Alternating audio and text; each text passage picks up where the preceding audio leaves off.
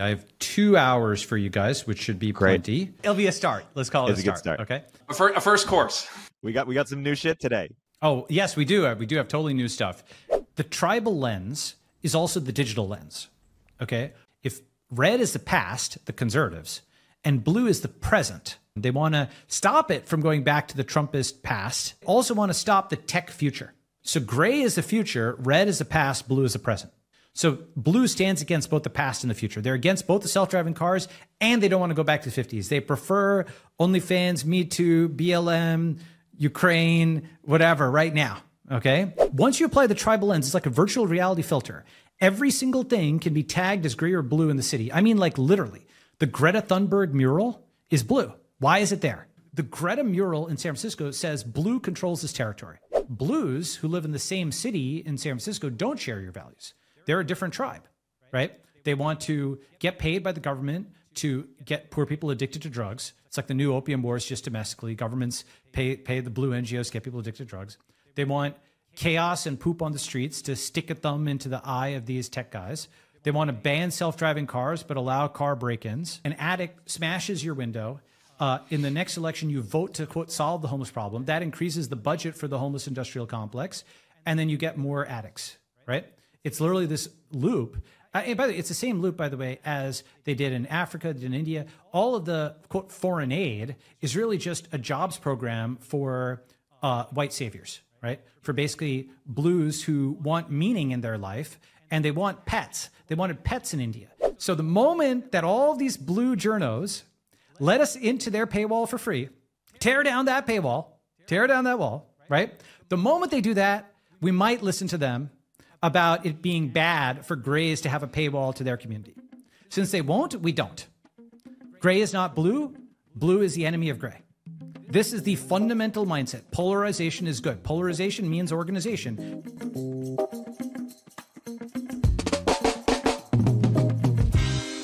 You know, the people are accusing me of having a fake background over here. Like they don't. Oh, they don't think the books are real. Should I? I'm gonna take my headphones out here. Flex on them. Pull a book out.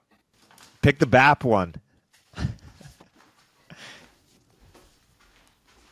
Exactly. There we go. Yeah, haters will say it's fake. Yeah, but no communism in this house. In this house, communism is not allowed. Yes. Do you have your kids on steady anti-communism baby books? We don't actually have good anti-communism baby books. and I was actually just reflecting on that. I think with your family, communism is fine. Yeah, it's great. It's just I don't want that as my government policy, right? That's like the famous Naval thing. It's like I'm a communist with my family, socialist with my friends, democracy at my local level, and then like libertarian with the federal government or something like that. Yeah. Those Nassim Taleb, but him and Naval, you know. Did I just quote Taleb? Oh, man. Yeah. Taleb has some good quotes. I mean, he has a lot of L's, but he's got some good quotes. Yeah, but like major Gell-Mann amnesia, man. Like I start to see his takes on things I know stuff about. It's like don't meet your heroes. Zion, like Taleb, like 2017 era Dan is not happy that all of the people he thought were smart are actually kind of at least on the areas that he has a little bit more perspective on, not so sophisticated. Yeah, I do appreciate Taleb's block game. I mean, like, you know, normally people don't like him for his style, but you appreciate a little bit the style, the unhingedness. Sure. I mean, he's kind of doing his own thing. You know, he's got his books, but like, is he actually like that much skin in the game and a lot of this stuff? You know, he is what he is, and take the ideas that he presents, and you know, separate the art from the artist, and decide what you want to do with that in your model for the world.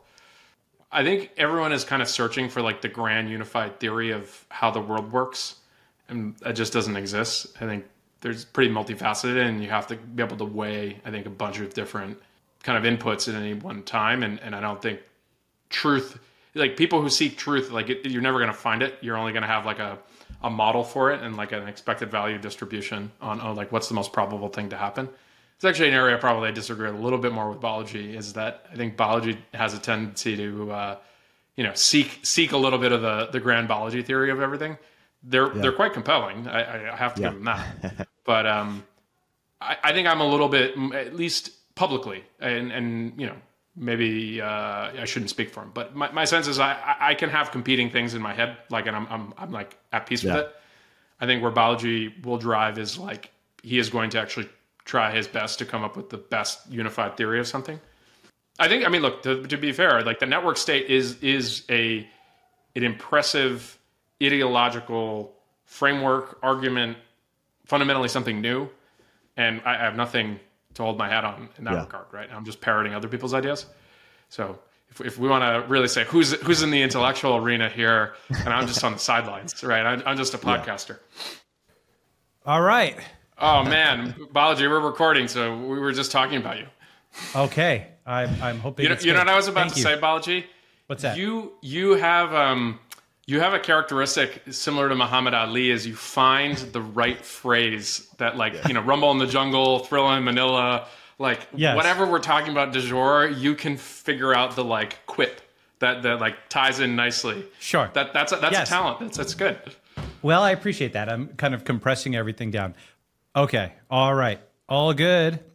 Let's see, I have 2 hours for you guys, which should be plenty, I think. Yeah. I don't know if 2 hours is enough for you, Balaji.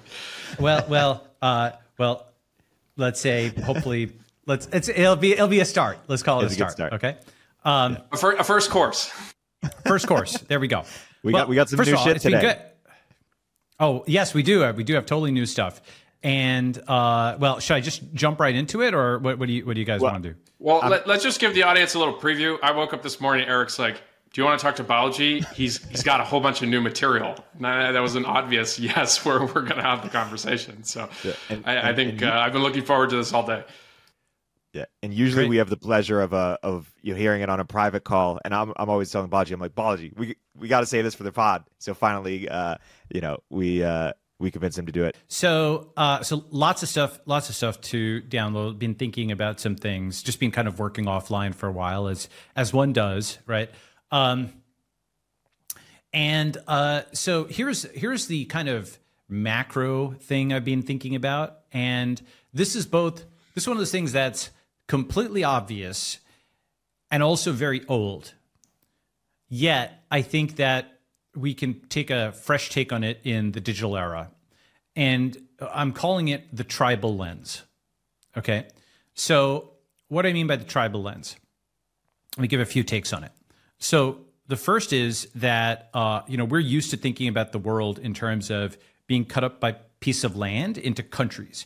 We talk about diplomatic relations of the US and China and Russia and India and so on and so forth, right? But as I've mentioned in like the Network State book, the other way of cutting up the world is not by the lands, but by the minds. Okay. So you take all the nodes in a social network. Okay. Like imagine imagine Farcaster has all 8 billion people. Okay. Right. But let's say, right. And the thing is, in this global social network, you take Facebook, you take Twitter, you take all of them combined, you can color nodes by their tribe. Okay. And this is the cloud view of the world as opposed to the land view of the world, right? This is looking at the minds, not the lands, right? And so you're dividing up the minds into people who are near each other socially, cognitively, okay? Even if they're far apart in physical space, like us right now, right? We're near each other cognitively, we're near each other in social network space, even if we're far apart physically. And you can, of course, have the opposite. If you have a bunch of people who live in an apartment building, they're near each other physically, but they're far apart cognitively. They literally wouldn't even recognize each other if they walk down the street. This is a very common thing in city apartment buildings, right? So it is possible for all four things. You could be near each other mentally and near each other physically. You could be near each other mentally and far away physically. You could be near each other physically and far away mentally, and you could be far and far. So once you start thinking about that, the thing is that, like, we take for granted that we have a map of the lands, okay? But that was actually a huge technical achievement. For most of, human history, we didn't have a map of the world. It's like dragons, there be dragons here, Like you've seen like the old maps of the world, like 1492, we didn't even know, Europeans didn't know that North America even existed, right? So cartography also, if you think about it, is actually very difficult because it's one thing to look on a map and draw like a straight line, like the Wyoming-Colorado border, but But in real life, if you did an overflight, that's like all mountains, and you wouldn't just see that and be like, oh, that's a straight line, right? Surveying, cartography, that's actually a very difficult science that we totally take for granted today because we have GPS and we have satellites and we have drones. But creating maps of the lands was actually a very non-trivial thing. Once we had those maps, then people started fighting because they could see it. Okay, so for example, do you remember 5440 or fight? So basically, there's a point where the U.S. and Canada were going to go to war because there were Western Americans that wanted the border between the U.S. and Canada to be at the 5440th, latitude line. And I think they actually got like the 49th parallel or something like that, not 5440, right? But basically, they wanted a farther northern part of Canada. Why is that? Actually, most of Canada lives near that border with the U.S., if you've ever seen the map of population density. So they wanted more of the habitable region of Canada. Okay, what is that Canada? The point is, without a map, they certainly wouldn't be able to fight over a longitude. Okay, what's my point? You've sort of seen these social network maps, right? You've seen these graph diagrams of Facebook and so on, but it's not a public data set until Farcaster, right? Until Blue Sky. We are still in the very early stages of cloud cartography, okay? Where the distance metric, and I mean that in the mathematical sense, is not the great circle distance between 2 points on the Earth, but the social network distance, like number of degrees of separation in the cloud, okay? And that's actually a distance metric. It satisfies the so-called triangle inequality, and you can create a proximity matrix, and you can project that down into a so-called planar graph, just like you can for distances on the surface of the Earth, right? That's like topology, okay? You can do that. And so once you actually start realizing, hey, we're very in the earliest stages of the maps of the cloud, right? Decentralized social networks. This is why I've been posting on Farcaster, hey, does somebody have a script that will download every node, okay? And every connection. And then from that, you build the N by N matrix of who is connected to who, right? A is following B, B is not following A. That's one of the things about digital space. It's asymmetric, potentially, whereas physical space, if you're close to me, I'm close to you. Given that graph, you can literally make a map. You can see this tribe is here, and they control this cognitive territory. And this tribe is here, and they control this cognitive territory. With me so far? And the cognitive territory is really important because if you don't control the cloud, if you don't control people's minds, eventually you don't control the lands. Example, take Korea, right? Does Korea exist? Well, North Korea exists and South Korea exists because the communists controlled the minds of what are now the North Koreans. That was never a historical division within Korea until modern history, right? And the capitalists controlled the minds of the South Koreans. And eventually that difference, what we call it polarization, became so large cognitively. They weren't just in separate social networks and considering themselves part of the same country. They literally became two different countries. And you couldn't do cross-border trade. You couldn't even do cross-border travel. They were literally at war with each other, right? So when you have a tribal separation in the cloud, that presages a serious conflict on the land. Hey, we'll continue our interview in a moment after a word from our sponsors. Are you building a business? Well, if you haven't already been asked by potential customers or investors about things like SOC 2, ISO 27001, GDPR, or HIPAA compliance, well, guess what? You will be. Achieving compliance can actually unlock major growth for your company and build a foundation of trust. And Vanta can help. Vanta automates up to 90% of compliance work, getting you audit ready in weeks instead of months, and saving you up to 85% of associated costs. Vanta scales with your business, helping you successfully enter new markets, land bigger deals, and earn customer loyalty. And bonus, our Moment of Zen listeners get $1,000 off Vanta. Just go to vanta.com/zen. That's VANTA.com/ZEN. If you're a startup founder or executive running a growing business, you know that as you scale, your systems break down and the cracks start to show. If this resonates with you, there are three numbers you need to know: 36,000, 25, and 1. 36,000. That's the number of businesses which have upgraded to NetSuite by Oracle. NetSuite is the #1 cloud financial system, streamline accounting, financial management, inventory, HR, and more. 25. NetSuite turns 25 this year. That's 25 years of helping businesses do more with less, close their books in days, not weeks, and drive down costs. One, because your business is one of a kind, so you get a customized solution for all your KPIs in one efficient system with one source of truth. Manage risk, get reliable forecasts, and improve margins. Everything you need all in one place. Right now, download NetSuite's popular KPI checklist, designed to give you consistently excellent performance, absolutely free, at netsuite.com/zen. That's netsuite.com/zen to get your own KPI checklist. netsuite.com/zen. Do you feel like the polarization can be measured? I mean, Yes. you have a famous article within crypto of measuring the Nakamoto coefficient, so the kind of decentralization of cryptocurrency networks. And I'd be curious, do you have an equivalent in your mind that you would say, okay, these two tribes are polarized? And actually, Yes, one thing I do. want to call out, by the way, you brought up, I think Blue Sky is a great example of people have already done this mapping on Blue Sky. Yes. No one's really done it on Farcaster. We should try to put a bounty out there and get someone to do it. But one thing I found really interesting is early on, they were able to kind of do, very basic heuristics, language clusters. And it's kind of, there was like a Farsi or Persian language cluster. There was a Portuguese language cluster. Outside of the teapot, which is not actually a cultural thing. It's kind of like more just like online San Francisco people. But I found that really fascinating that it's like these cloud communities that sprung up on a pretty nascent social network. And to your point, the only reason you can do that is you have full read access to the entire graph, which to date no one has had on centralized social networks outside of the people who work at those companies.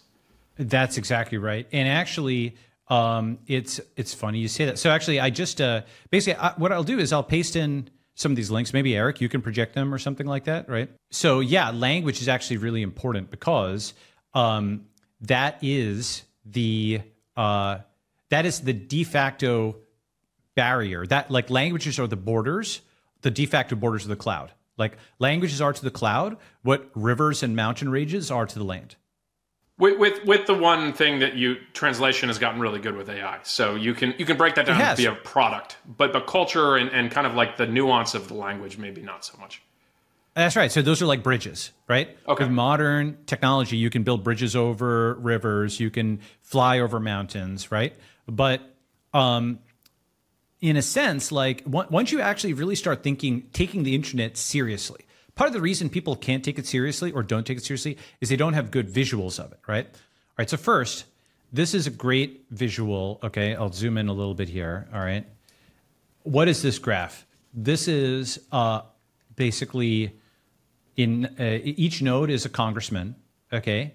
Each node is colored blue or red by whether they're Democrat or Republican. And each edge between them is whether they voted the same way on the same bill. They voted yes together, they voted no together, okay?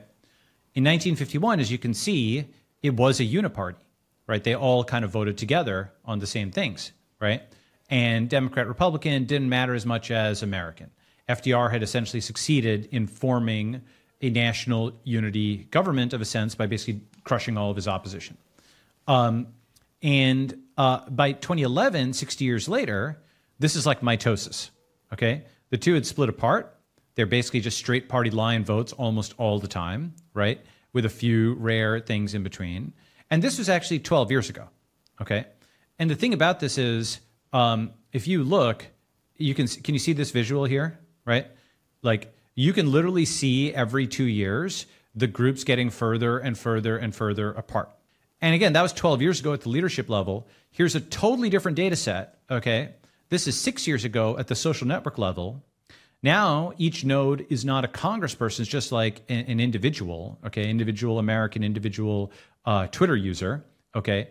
And blue is Democrat, or I should say Twitter account. Blue is Democrat, red is Republican. And some of the big circles are like media outlets. And edges between them are whether they follow each other or interact with each other, and so on and so forth, okay? And what can you see? Well, you can see that this is also coming apart, right? And this was 6 years ago, mind you, right? Since then, Reds now have their own social networks. They have their own Gab and their Truth Social and their Parler and so on. And Blues have their own. They have their Mastodons and their Blue Skies, right? There's one called Telepath. And so there's basically this mitosis process at the leadership level. You know, mitosis like a cell division, right? that cell division has also been happening at the level of the public, right? And people will say to me, oh, Twitter isn't real life. Of course it's real. I mean, like, it's upstream of real life. The cognitive separation will precede physical separation, okay? So the thing is that when you can see the same phenomenon reflected in two totally different data sets, right? This is, again, congressmen and vote patterns, right? This is the average public and their social networks, okay? You're seeing that it's not red, white, and blue. It's red and blue. Okay, it's not one country, it's two parties. As I'll get to, it's actually more than just two parties, it's multiple tribes. You'll have the Great Tribe and so on in there, okay? But are you with me so far on this as like a quantification of what we've been talking about? Yes, but let me just jump in to speak for the audience for a second, because when Please. they say that Twitter is not real life, what they mean is, hey, most of the people in the world are not on Twitter. They have no idea of what's happening on Twitter. And of course, the counter there is, okay, but they get their information from TV or or sort of media, New York Times or whatever, and the people who make that media are on Twitter and kind of figure things out in real time on Twitter. So Twitter is a minority of the world, to be sure, but it just so happens to represent all the people who make the news that reaches everybody else in the world.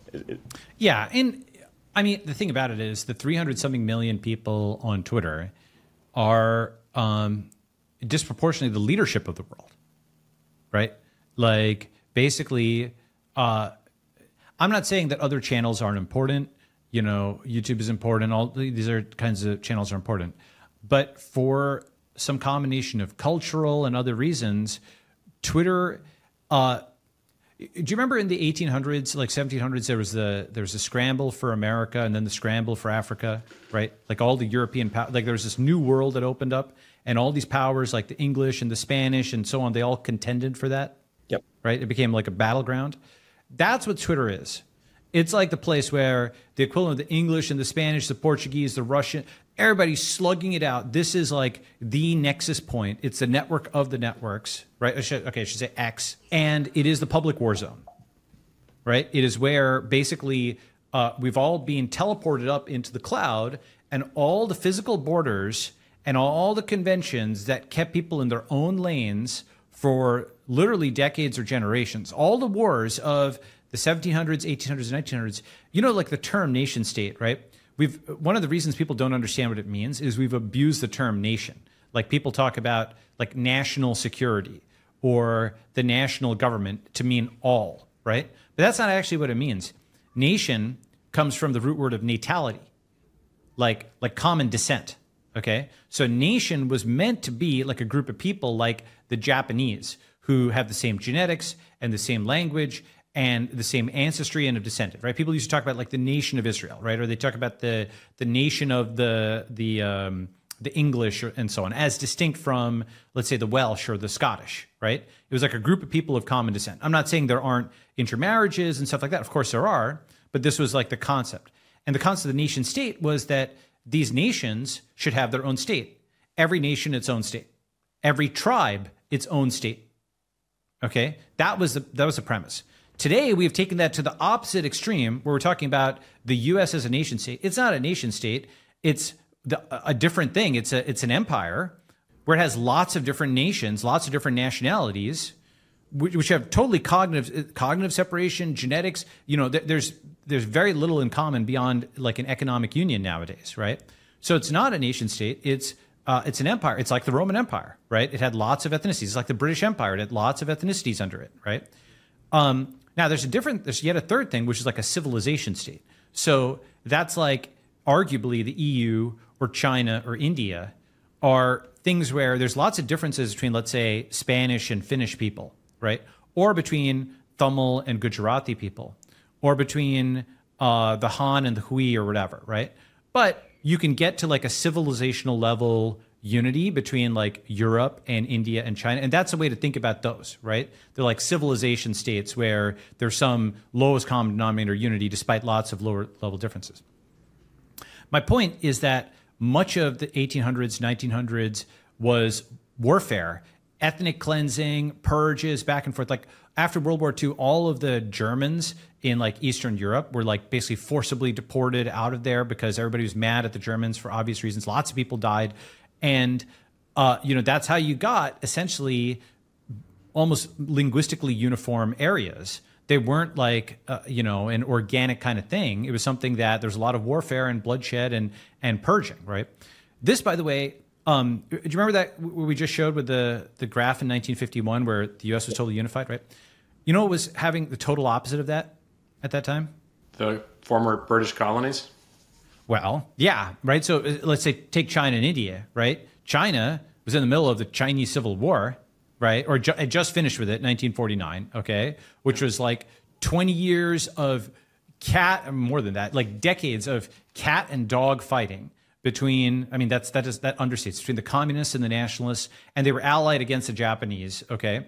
But it was like a temporary truce. But basically, China was not unified then, right? It was just massive confrontation, fighting, bloodshed, killing, back and forth for years and years and years. And India was also not, basically, do you guys know what partition is? This is actually an important thing. With Pakistan and East Pakistan? Yes. Well, right. So basically, before it became Pakistan and East Pakistan, which is now Bangladesh, right? Right. You see partition. Why was British India divided 75 years ago, right? So this is something that all Americans should actually learn about.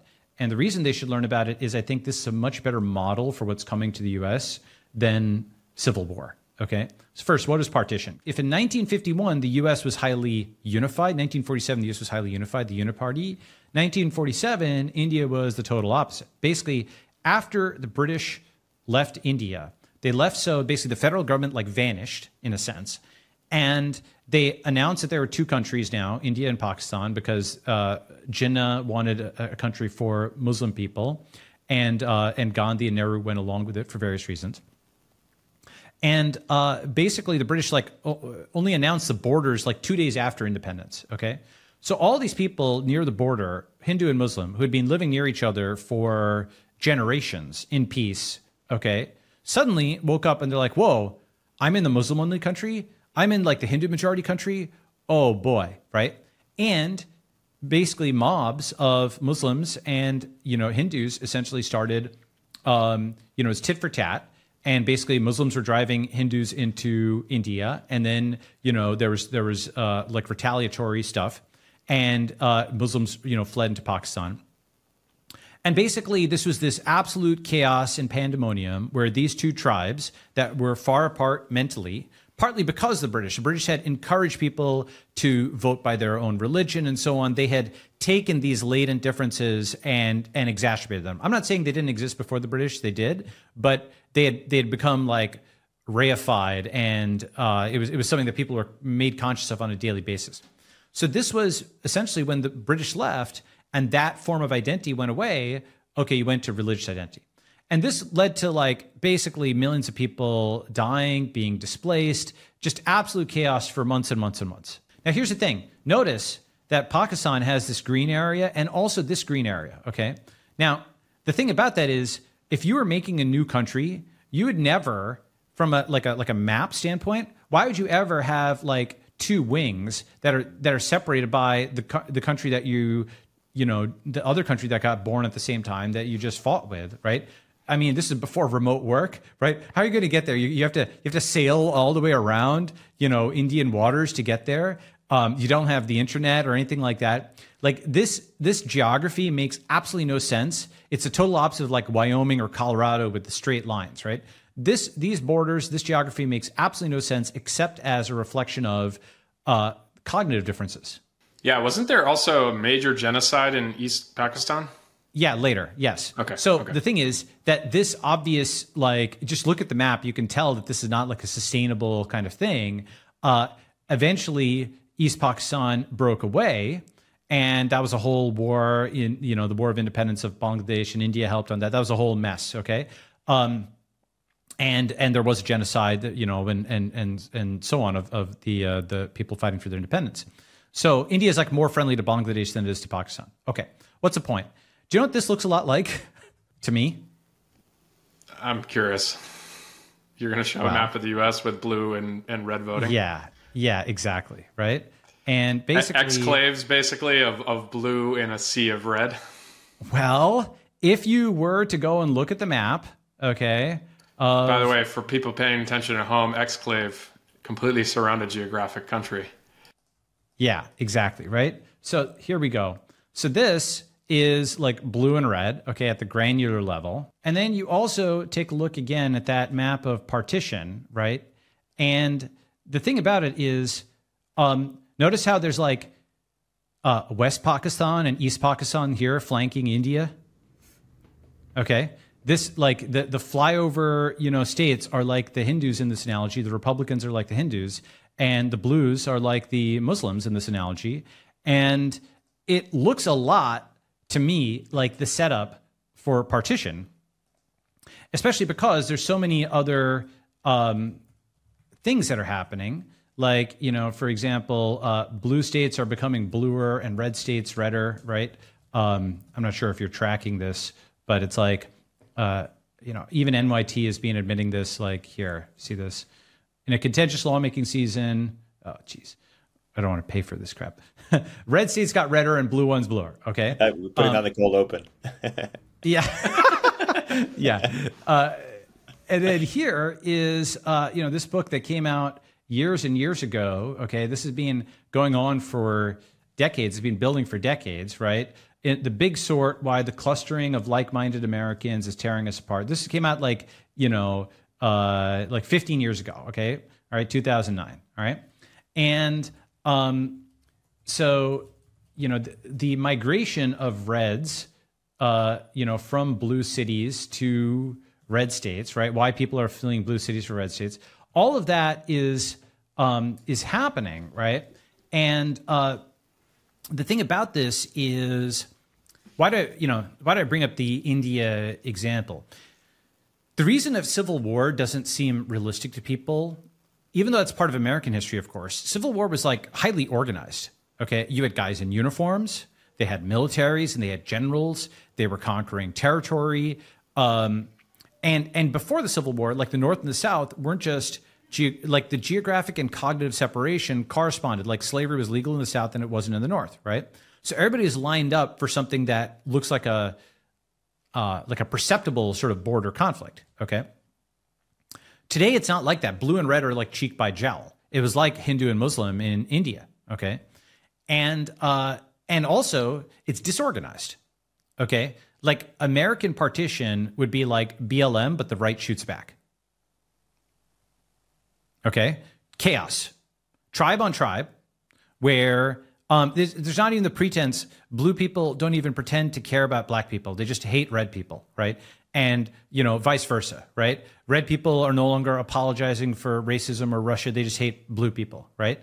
And all the pretense, if you notice all the stuff about Trump is a racist, Trump is a Russian, that's all just gone away, right? Like for the last 4 years. Now it's just Trump is a revolutionary. He's against the current state. He's against blue, right? Trump is red, right? That's what matters. Not that he's racist, not that he's Russian. Trump is red. That's what matters.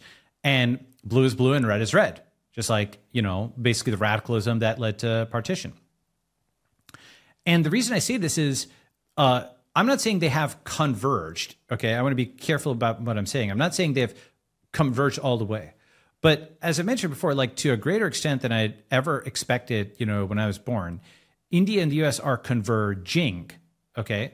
What I mean by that is that India today is more like the US of the 1950s, where in the 1950s, you remember those like old World War II movies that had like the Polish guy and the Italian guy and, all these guys basically in a foxhole together. And whatever their differences from the old world, they were all, American and they were Christian, or they're American and Judeo-Christian, right? They basically had like this sort of common, lowest common denominator thing. And what that did is that was e pluribus unum. That was a melting pot that was putting people together into like an American nation, an American ethnicity. Teddy Roosevelt, all these guys campaigned against so-called hyphenated Americans in the early part of the 20th century. There's a whole immigration cutoff in the 20s. It's like a hiring freeze to let your culture gel at the company. Okay. It's actually, a nation's immigration policy is like its hiring policy. You don't want to hire everybody and you don't want to hire nobody necessarily. You want to hire skilled people. And that's what a lot of other countries do. It's not necessarily what the U.S. says, but leave that aside. Okay.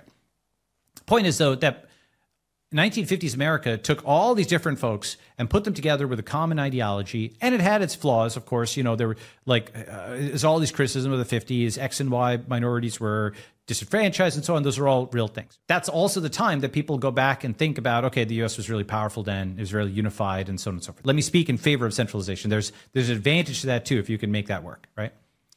And that was a country that could build because it was a uniparty. People agreed on things. You could build the interstate highway system. There weren't constant lawsuits. There wasn't constant fighting. It had low rates of crime, all that kind of stuff, right? That is kind of where India feels like to me today. That's why I'm all in India. That's why I'm investing in India. That's why you'll see some videos and stuff of me doing things in India. What's happened with India is, again, for better or worse, it has developed an ideology that has unified its people, right? Basically, people will attack it as Hindu nationalism, but there's actually like 3 levels to it.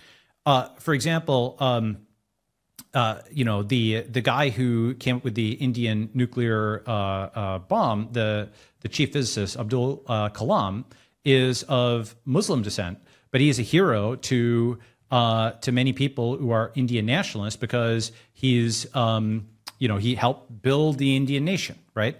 And so there's different levels of concentric circles. That's like roughly the equivalent of, I don't know, Colin Powell, right? He's a black American, but he was a general, and so he's a hero to people of all colors and so on and so forth, at least before the WMD thing, okay? Point is, India has come up with a unifying ideology that is, for the most part, you'll always look at edge cases and so on, but if you look at the degree of people reporting unity, their satisfaction with the government and so on, the infrastructure is a good diagnostic of how unified your country is. India can build trains, the Vande Mataram train. India can land something on the moon. India landed Chandrayaan on the moon, dark side of the moon, for 1/4 the cost of a San Francisco bus lane. 75 million versus 300 million, right? It built its parliament building, 125 million for like a third of the cost, So these are unprecedented things for me, right? India was never able to execute as a society until the last 10 years, 15 years. It's finally got it together. Now, what's the converse, right? Unfortunately, the US is becoming like the India of my youth, because I've seen this movie before. The India of my youth had a lot of smart people who just couldn't get it together as a society. It was riven by race and, ethnic conflicts, religious conflicts, ideological conflicts. It had lots of socialist lunatics, and it had an impressive diaspora that went abroad, and it had flashes of greatness, individual greatness at the company level and so on and so forth. But it was basically just held down by the inability to cooperate as a society. And that is kind of what I'm saying, this is not a diss. It's not an insult. I'm not attacking or, India did have poop on the streets, and it still does in some ways. As I said, they're converging. They haven't converged, right? But it's so much cleaner than it was, and vice versa for the US, right? And so I look at this as just the sine waves of civilization. In 1950, you're at peak US, highly centralized, everybody's organized, interstate highway system and so on. China and India are completely disorganized internally. China just got off the Chinese Civil War. India just got off partition, right? 70 years later, those 3 sine waves have inverted phase. China and India are the most unified they've ever been. And the US is it's already far apart cognitively, and I think it'll get farther apart physically. I'm not saying this is good or bad. I'm just saying that it's bad in many ways. I prefer that the US was unified and good and so on and so forth. That's the thing is, observing this is not cheering it. It's I don't want the plane to crash. I am, however, observing that altitude is declining. And I'm trying to say, what happens next, right? I may be wrong. I'm at least showing you my numbers. Let me pause there, and then I'll say more. So, Balaji, how would you respond to the fact, if you take India of your youth, the escape valve for the talented people, I'm sure people in your family, was to move to the US, right? Move to the land of opportunity. Where is that today outside of the US, right? I feel like people are still moving. We have a ham-fisted immigration policy, right? We have way more skilled people who want to come to this country, work, produce economic value, and we don't allow them in. That's a side issue. But in terms of the beacon of a place for a better life, if you're a talented person anywhere in the world, people still want to move to the US, despite, I would agree with you, maybe a relative decline in a certain set of things relative to the 50s compared to these other countries. So first of all, it's a great question. And it's the most important question, right? If not here, where, right? Okay, like who else is going to be? Okay, so I'll give 3 answers to that, right? The first is that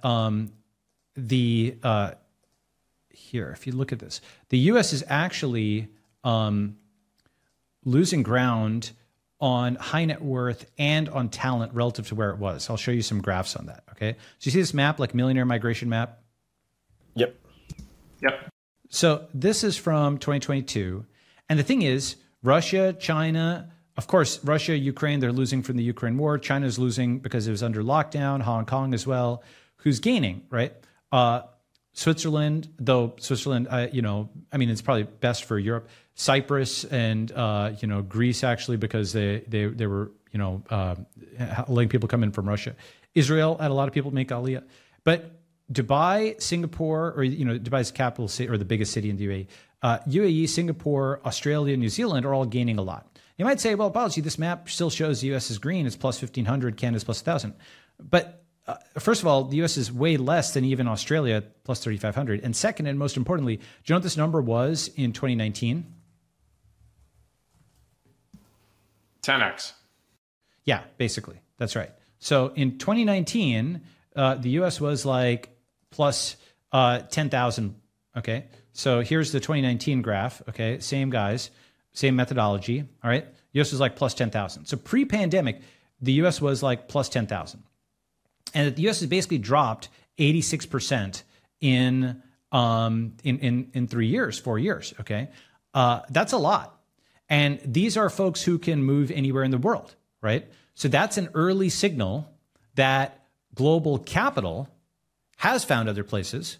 And that's Dubai, that's Singapore, that's Israel, that's Australia, that's New Zealand, that's Switzerland. It's not Russia, China. They're also losing people, even more than the US is, okay? But this is like, the reason that's important is people think of this as a bipolar world. It's not just a bipolar world. That's one axis. There's also all these small countries that are well-run startup city types that are gaining people. Okay, that's my first answer. Okay, and now you're like, okay, well, that's just can I ask? Talent. So that's millionaires, right? So where are the kind of like the up and coming, the future Satyas, Correct. The future Sundars? That's a great question. Okay, so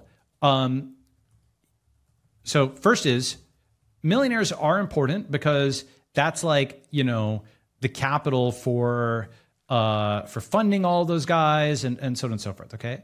And to your point, they're the first ones to be able to move because they have the means to move and they have, the ability to kind of get ahead of a trend. So to try to make your case on that side. Exactly. That's right. So, and to be clear, by the way, like I'm showing trends and I'll talk about how we could do a trend reversal. All right. So this is from August 2022, right? Canada replaces the U.S. as top destination for talent. So here was Canada, but then the thing is also, look, that's just like one place you can argue its noise in the rankings. The more interesting to me is Japan, Singapore, New Zealand, all rising. That's like the rise of Asia, okay?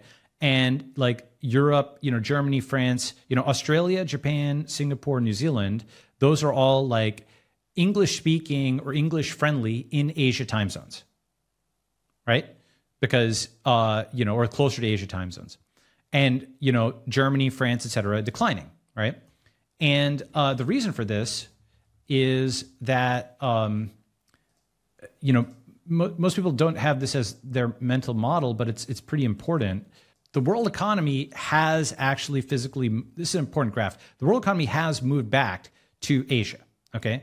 So here is, like most of like recorded human history had the geocenter of, let's say for 1,000 years, the geocenter of the global economy, to the extent we can measure it, was like somewhere, intermediate between Europe, India, China. In fact, like, why did Columbus sail to the U.S.? He wanted to find India, right? That's why Native Americans are called Indians. India was like a big trade center. That's why, people want to go to China, the Silk Road and so on. All that stuff was, the great riches were like on the other side. So it was a big part of European history for a long time. The last 100-something years have been very atypical, where essentially since, in the 20th century, Europe and the US were so dominant that we just think of like the world economy being centered here. This is where we grew up. But Since then, it's been rocketing back over here, okay, at an incredible speed, much faster than it did. This is one of the graphs I show for history is running in reverse. It's like literally running in reverse where you're going back to the future and the global center is moving back to Asia. So that is why you're seeing talent going to Asian time zones, and you're seeing money do that as well, okay? Now, the other thing about this is... Balaji, do you mind if I just give a plug? There's a Stanford professor, Ian Morris, who wrote a book, Why the West Rules, and then the kind of postscript there is for now. And he actually does an academic treatment of joules as kind of the universal constant of a civilization's like, government capacity, effective capacity, wealth, right? The ability for the average person, how much energy is available to you. And he actually talks about how it has shifted from the East to the West over time. But he actually talks about in that book, which is really interesting, is China got very close in his assessment from a historical record to a potential industrial revolution, like with coal around 1000 AD.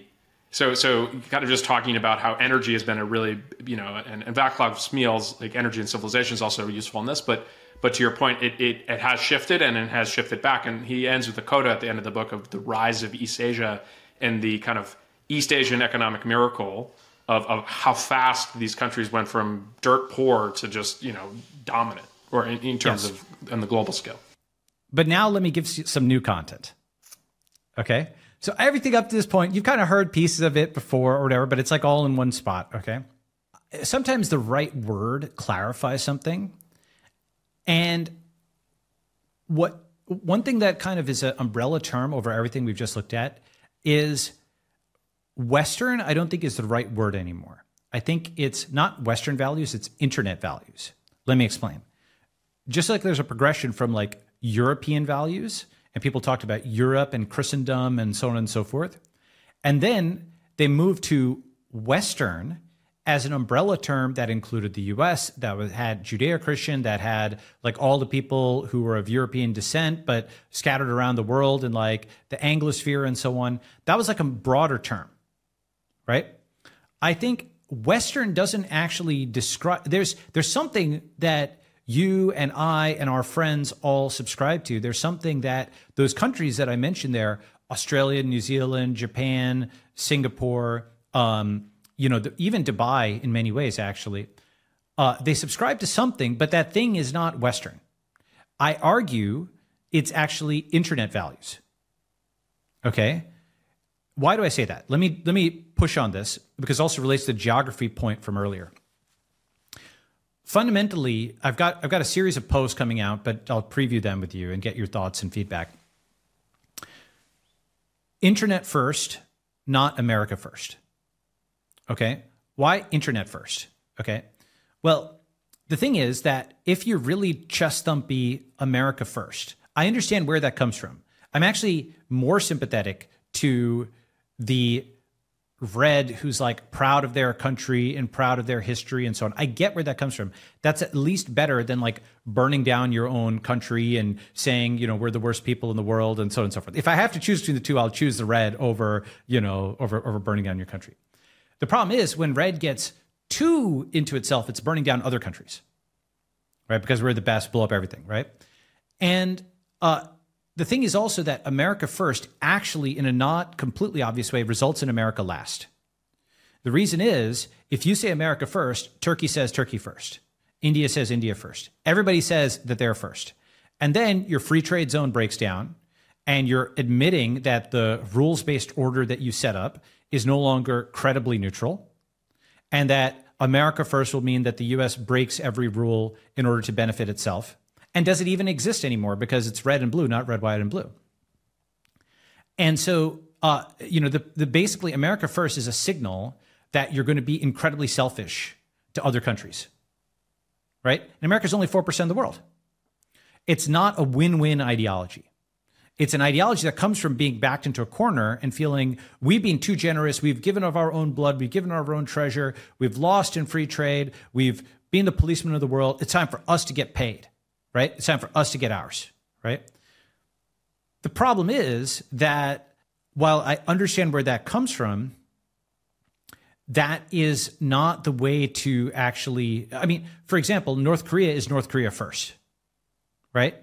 Argentina was, I mean, like Juan Perón was all about Argentina first. Okay, let me show you something.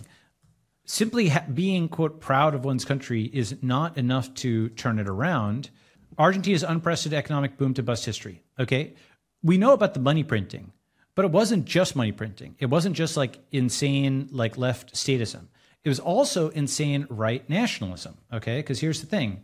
Until the middle of the 20th century, such a scenario is simply unimaginable. Rich, Argentina was super rich. It had all the stuff that Zion thinks is really important, like the geography and, all that type of stuff. It was growing. It had endless supply of raw materials. It was isolated from the wars of the old world. It had a great position on the peninsula, all that type of stuff, right? And then what happened was Argentina's decline was well underway, okay? So basically...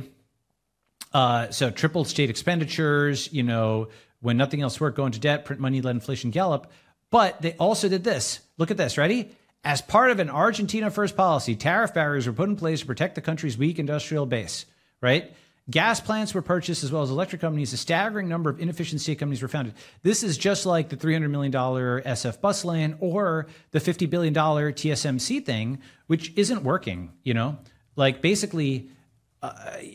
SoftBank, right? SoftBank spent, how many $1 billion, right?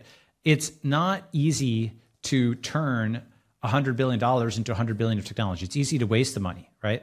And if you go and look, they would not listen to us inside Arizona's troubleshooter. Basically, you can argue, oh, the media is always negative and so on, and that's fine. And I would normally agree with you, but I consider this an admission against interest. Basically, when they're spending tens of billions of dollars on this chip plant, it's not getting anywhere.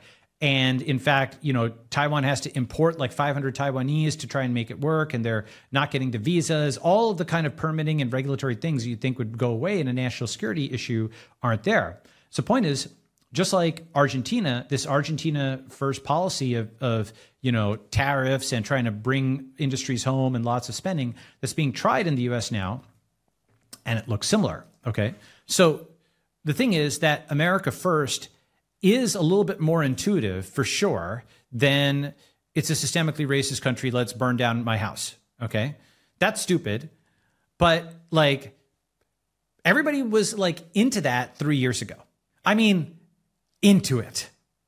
Like manic break, like crazy burn down your house kind of stuff, right? They were crazy Me Too was 2018. Right? We lived through an insane period of time where people had gotten completely hopped up on the far left, America is the worst narrative. Here's the thing. What happened in the 2000s? If we go back one more decade, people were completely hopped up on the neocon right, America must imperialize the Middle East narrative. Okay? And if you kind of think about this, the 1990s had a lot of PC and was left. The 2000s had a lot of war and was right. The 2010s had a lot of woke and was left. And the 2020s are shaping up to have a lot of, in my view, irrational nationalism and right. So it's like a car going like this, like steering back and forth, It's like basically you're overcorrecting each time, like steering back hard to literally 3 years ago, blue people are saying it's a systemically racist country. It's oppressed black and brown people. They're like washing people's feet to atone for their sins and so on and so forth. And then 2 years later, not even 2 years later, 18 months later, okay, February, March 2022, okay, America is now the champion of democracy, and they have to go and get the Indians and Africans need to get in line for the war with Russia and over Ukraine. Complete reversal, right? Wait, it's a systemically racist country now. Black and brown people are supposed to get in line. And why did that happen? Now, going back to the tribal lens, it's because in 2020, blues were fighting reds. They were fighting Republicans. In 2022, they're fighting Russians. Let's call them whites. Because if you assign a color, like red and blue within the US, Russians, you could assign the color white because Democrats think of them as white nationalists, white supremacists, the whitest country, and so on and so forth. The champ. Okay. So when they're fighting, and actually Russian whites, that was actually a term in the early 20th century, the Russian whites versus the Russian communists, right? They were the nationalists. So it works on several levels. So when the blues are fighting whites, suddenly they have a different ideology. They pivot. And you can understand the entire thing from tribe. When it's blue versus red domestically, America's racist. When it's blue versus white, blue versus Russian globally, America's a champion of democracy. It's incredibly transparent to me that it's like new season of the show. The bad guys are now the good guys. And the good guys, go ahead. No, that's funny. Yeah. The reason that's a good analogy is it's like screenwriting. Okay. Basically, the editors at the New York Times, in particular, they're one of the most influential demographics. There's others as well. Okay. In the same way, like, Eric, have you done content marketing? You've done content marketing, right? Yeah. You choose what goes in your Twitter feed, right? Of the million things you could tweet, you choose, right? You choose what goes on your blog. Essentially, it's not even so much what you publish as what you don't publish that really determines the character of what's there. You could have a sports blog, you could have a travel blog. In a big country, you could go, if you want to have incidents of Group X attacking Group Y, you could find one a day for 365 incidents a year, and it would still be like 1 out of a million, because there's 300 million people, right? So if you're selective in what you decide to do for editorial judgment, you can tell a totally different storyline, new season. And it was very clear that after February, March 2021, now that blues were back in the saddle, back in control of the US government, they reduced some of the pressure on gray. If you noticed, all the journos have pulled back on Twitter, okay? Technology was even taken out as a heading on nytimes.com. Like it used to be like a heading like science, but they literally took it away. All right. And all of the personal attacks and nastiness that was there over the 2010s is just gone. They don't even engage on Twitter anymore, right? Or X. Sorry. Well, they all went to Threads, Balaji. Sure, Threads. Well, I mean, you can argue that, is this a win or is this a loss, right? It's both in a sense. Blue won control of the state and was satiated. Okay, that is to say, they, now they had some goodies to give out. Okay, they didn't feel as pressured, right? Jane Galt, Megan McArdle has this great line, which is, the party in power is smug and unconcerned. The party out of power is insane. Okay, that's been true for like 20 something years. Right? Maybe more. So when you're smug and unconcerned because you've got lots of bennies to give out, billions in the Biden administration, I mean, that's what a huge part of it is about, is like how many billions were given to nonprofits over homeless and addiction and BLM and all this type of stuff. Billions and billions and billions of dollars were looted, right? And it's always under the name of something that works for today, okay? Like in the early 2000s, it was the Patriot Act. And then, Obama, it was like Solyndra. And then last year, it's like the Inflation Reduction Act and some climate stuff. And for like, what I call the cheap date Republicans, it's industrial policy. Yeah, muscle. We're building up America now with tens of billions of dollars in wasteful spending by the same government that can't build a bus lane is going to build a semiconductor plant? No, it's not. Unfortunately, it's not, right? No, it's a union jobs program. Like there's actually a great New York Times article about Chuck Schumer's smacking his lips because Syracuse is getting a semiconductor plant. Exactly. Like Eastman Kodak used to have good jobs there, but they got outcompeted by the California companies, and now they're trying to recreate good jobs in upstate New York. Like what smart person who like wants to make semiconductors wants to move to Syracuse? I'm sorry. If you're not from there, it's not a place you want to go live. That's right. That's right. And, I want to find you this thing. There's an optical illusion that I think about a lot. Okay. So let me see if I can find this. It's basically something where words with names of colors, but in different colors. Okay. So it's like very confusing. Here it is. Perfect. Okay. You might say, what the heck does this have to do with anything? But I'll explain. What is this color? It's red, but it says blue. Okay. That's yellow, but it says green. You see what I'm saying? The label is different than the substance in a way that it confuses our brain. If you just try to call out these colors it is not actually that easy to do. It like takes a sec. It's harder. It's slower than if they were all colored the same thing as a word. Okay. And in fact, I'm trying to find this paper, but there's like a machine learning example of this where you had cats that were labeled dogs and different neurons were lighting up and it was confusing it. It's like an adversarial example for machine learning. Okay. When the label doesn't match the physical reality. So the verbal doesn't match the visual. This, I've realized, is actually a systemic thing. Okay. Chuck Schumer labeling this as verbally as semiconductor when it's actually graft, right? Inflation reduction, graft. Patriot Act, surveillance and graft. Everything is labeled as X, and it's like gift wrapped and packaged for the kind of gullible voter at a distance who's just evaluating this by how it's packaged. And it takes time and energy to open the package and see how they're fooling you and how it's actually graphed. But it's basically like what we just saw. It's like a color that's labeled opposite of what it is. And this is a systemic vulnerability in modern society, labeling something the opposite of what it is. Well, have you ever seen the graph of the suppliers for the F-35? Yeah. Oh, it's like the B-2 bomber. It's literally every state. Every state has a supplier for this fighter jet that doesn't actually work. No one's happy with it. And then contrast that to Tesla and Elon, right? The person who can build in the private sector, where he is constantly reducing his dependency on additional suppliers. He's like vertically integrated. He's bringing back like Carnegie and Rockefeller saying, we're going to make an integrated system.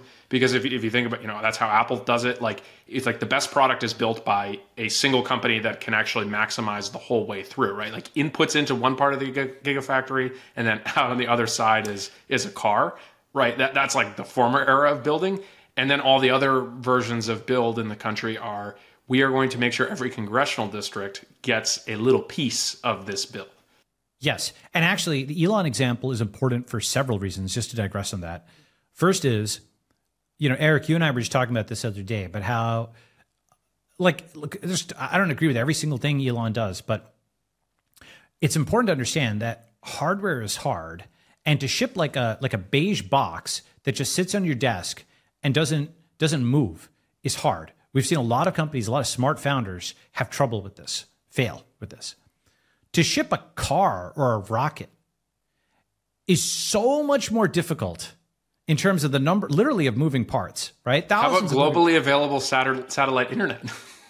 I mean, forget, like, basically you can't iterate on it when it's shipped. If one gear isn't there, it doesn't work. And the thing about this is so many founders I know have just gotten killed by supply chain issues, especially during the pandemic when, who could have survived that, right? Like literally shipments are cut off from China. Where are you going to get this magnet or something like that if you can't order it online, right? And somehow Elon didn't just build SpaceX and Tesla through that. They thrived through that. Some of the most complicated devices around. How is that even possible, right? I mean, just think about that, right? For example, Fitbit, great company, really difficult business. I know how hard hardware is. I mean, like the level of hardware that I've done is at the level of like, for example, a genetic lab. Okay, at least that's in-house and you can see all the machines and you can tinker with them, iterate on them, et cetera. And what you're sending out is an informational report. You're getting in physical, you're sending out digital. It's half physical. It's more like managing a complicated data center in some ways. It's hard, but it's way harder than just pure software. But it's not like insanely difficult like having a unit on somebody's desk. That's really hard. And maybe as an aside for the audience, when I first met Balaji, he was coming off of his genetics company and then was dealing with a company he was trying to turn around from a semiconductor standpoint. Yes. So this guy has lived two hardware lives that he probably doesn't want to get into anytime soon. He likes the cloud. And the thing about hardware, the reason it's so ridiculously hard is it's just something where you can't edit, you can't change your mind, you have to get it right the first time. There isn't room for iteration. Like all of these kinds of things that we just take for granted with software. Plus, also, by the way, if you do win, it's both hard and it's clonable by China. So it's like, it's both, in a weird way, software is both easier and has higher margin, right? Hardware is hard and clonable, okay? Now, maybe in Shenzhen, it's easier because you've got the local ecosystem, but Elon didn't have that. So what he did is what you just said. He basically internalized everything they could, and they machined tons of their own parts and removed dependencies. And that is how they could make it work. Now, this actually has a lesson for us. What Elon did is the gray strategy. I'll come to gray in a second. And this is how we win. Okay, here's the cheerful part. Here's the new content. Wow, we got optimistic Balaji. Let's go. Yeah, I'm not actually a negative person. I think I'm realistic, or whatever. At least I'll point to something when it's blowing up before other people do. And I'm usually right about that, even if timing might be wrong. But what Elon did is he privatized the public sector and made it functional that way. And then he scaled that private thing. And then everybody imitated that, right? So he basically, rather than relying on global supply chains, he essentially built his own to the maximum extent you could, machining your own parts and so on. And if you can do that, it's insanely difficult to do that. You have to have lots of different skills. But if you can do that, it's just like, it's sort of like software where, do you really want to code your own login system and your own this and your own that? Well, you know what? If you can, then you can build Google and you can build Facebook and you can build this and you can build that, right? And there's always a trade-off between build versus buy. But at least having the capacity to build makes you stronger, okay? And the thing about this is if we look at it, the successes, now let me talk about the third, tribe. I mean, you can go more and more levels of granularity, right? Red and blue are one level. I think if you go one more level of granularity, you get gray, which is our tribe.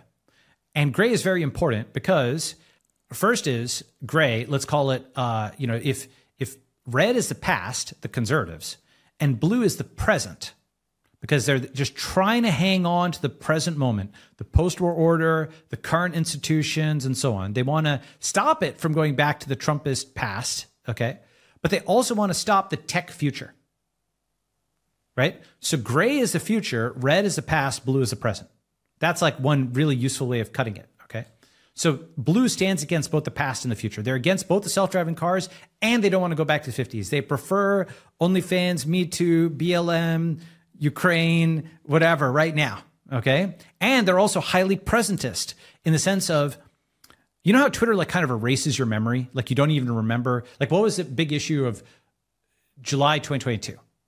How about the big issue last week? I don't even remember. You don't even remember. It's like Men in Black, it's actually all the movies from the 90s.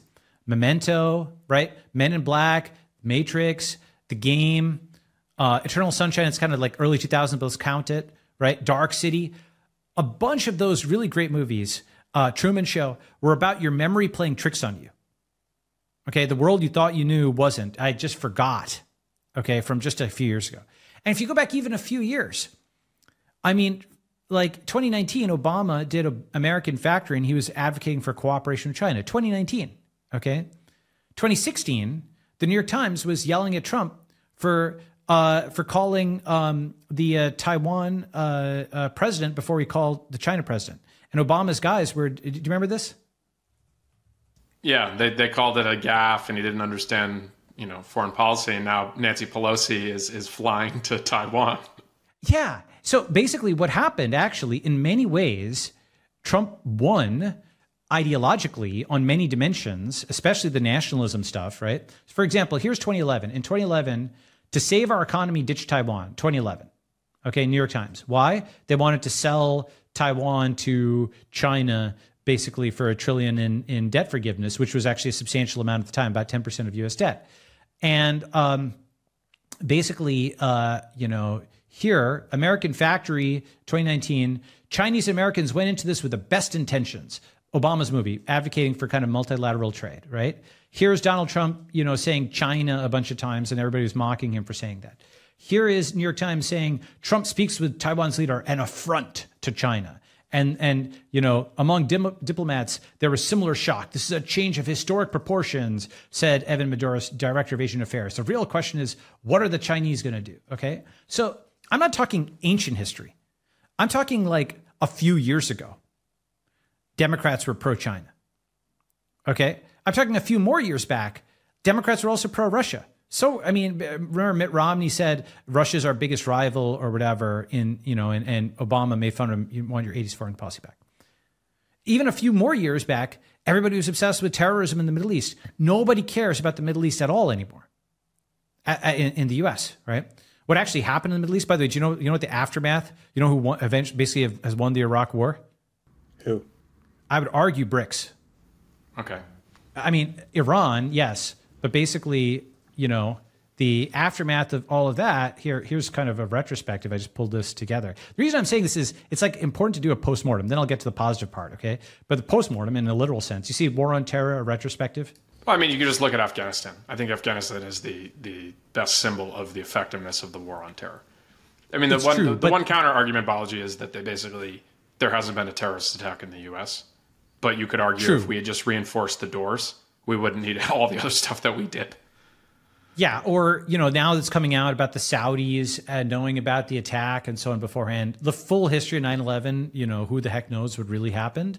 Like the fact that that thing was declassified 20 years later, that Saudi intelligence knew about the guys on the plane. There's all this, you know, basically invading Iraq when maybe the Saudis did it. Who the heck knows? Okay. Though, of course, it's a different Saudi government now. So it's sort of like getting mad at them when they've increasingly secularized under MBS and they're actually looking up as opposed to the previous government that did this. So it's kind of like getting mad at China today for being communist when it's less communist than ever been. But anyway, coming back, point is War on Terror retrospective. So 8 trillion spent. Iraq is now trading in yuan. Assad won the Syrian civil war. Afghanistan, as you mentioned, controlled by the Taliban. Saudi and Iran alliance against the U.S. Millions dead and displaced. What's the conclusion? Fight Russia and China together. Okay. And just to kind of recap this, right? $8 trillion, 900K direct debts. Okay. Iraq is trading with China in yuan. Comprehensive strategic defeat. Assad won the Syrian civil war. He's shaking hands over here. The U.S. tried to sanction people, but they normalized relations with him anyway. Taliban now controls Afghanistan. Blinken is impotently calling on them to reverse the ban on women at universities, being ignored. China brokers this huge deal between Saudi and Iran.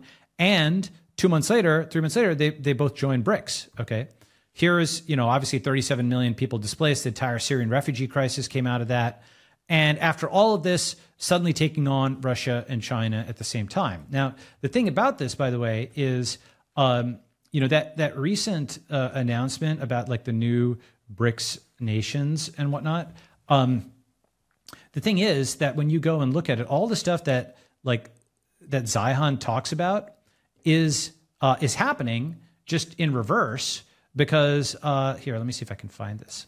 All the geopolitical stuff. Who's got the choke point over Suez and what now? Who's got the oil producing nations? Who's got, you know, all this stuff? Basically, it's BRICS, right? And so that's what I mean about BRICS won the Iraq But hold war. on, I want to push on that a little bit. Go ahead. I don't think, like, push comes to shove, India and China are not friends. Like, India is going to be able. First of all, they're gonna do what they need to do. And if I was to say, if anyone in that region is going to control that choke point, it'd probably be India. Just they're the big power closer to it, right? Like, I don't think China's projecting power there. And I think at this point, the U.S. is energy independent, so it doesn't really matter what happens in the Gulf. I actually think the Europeans care a lot more about that.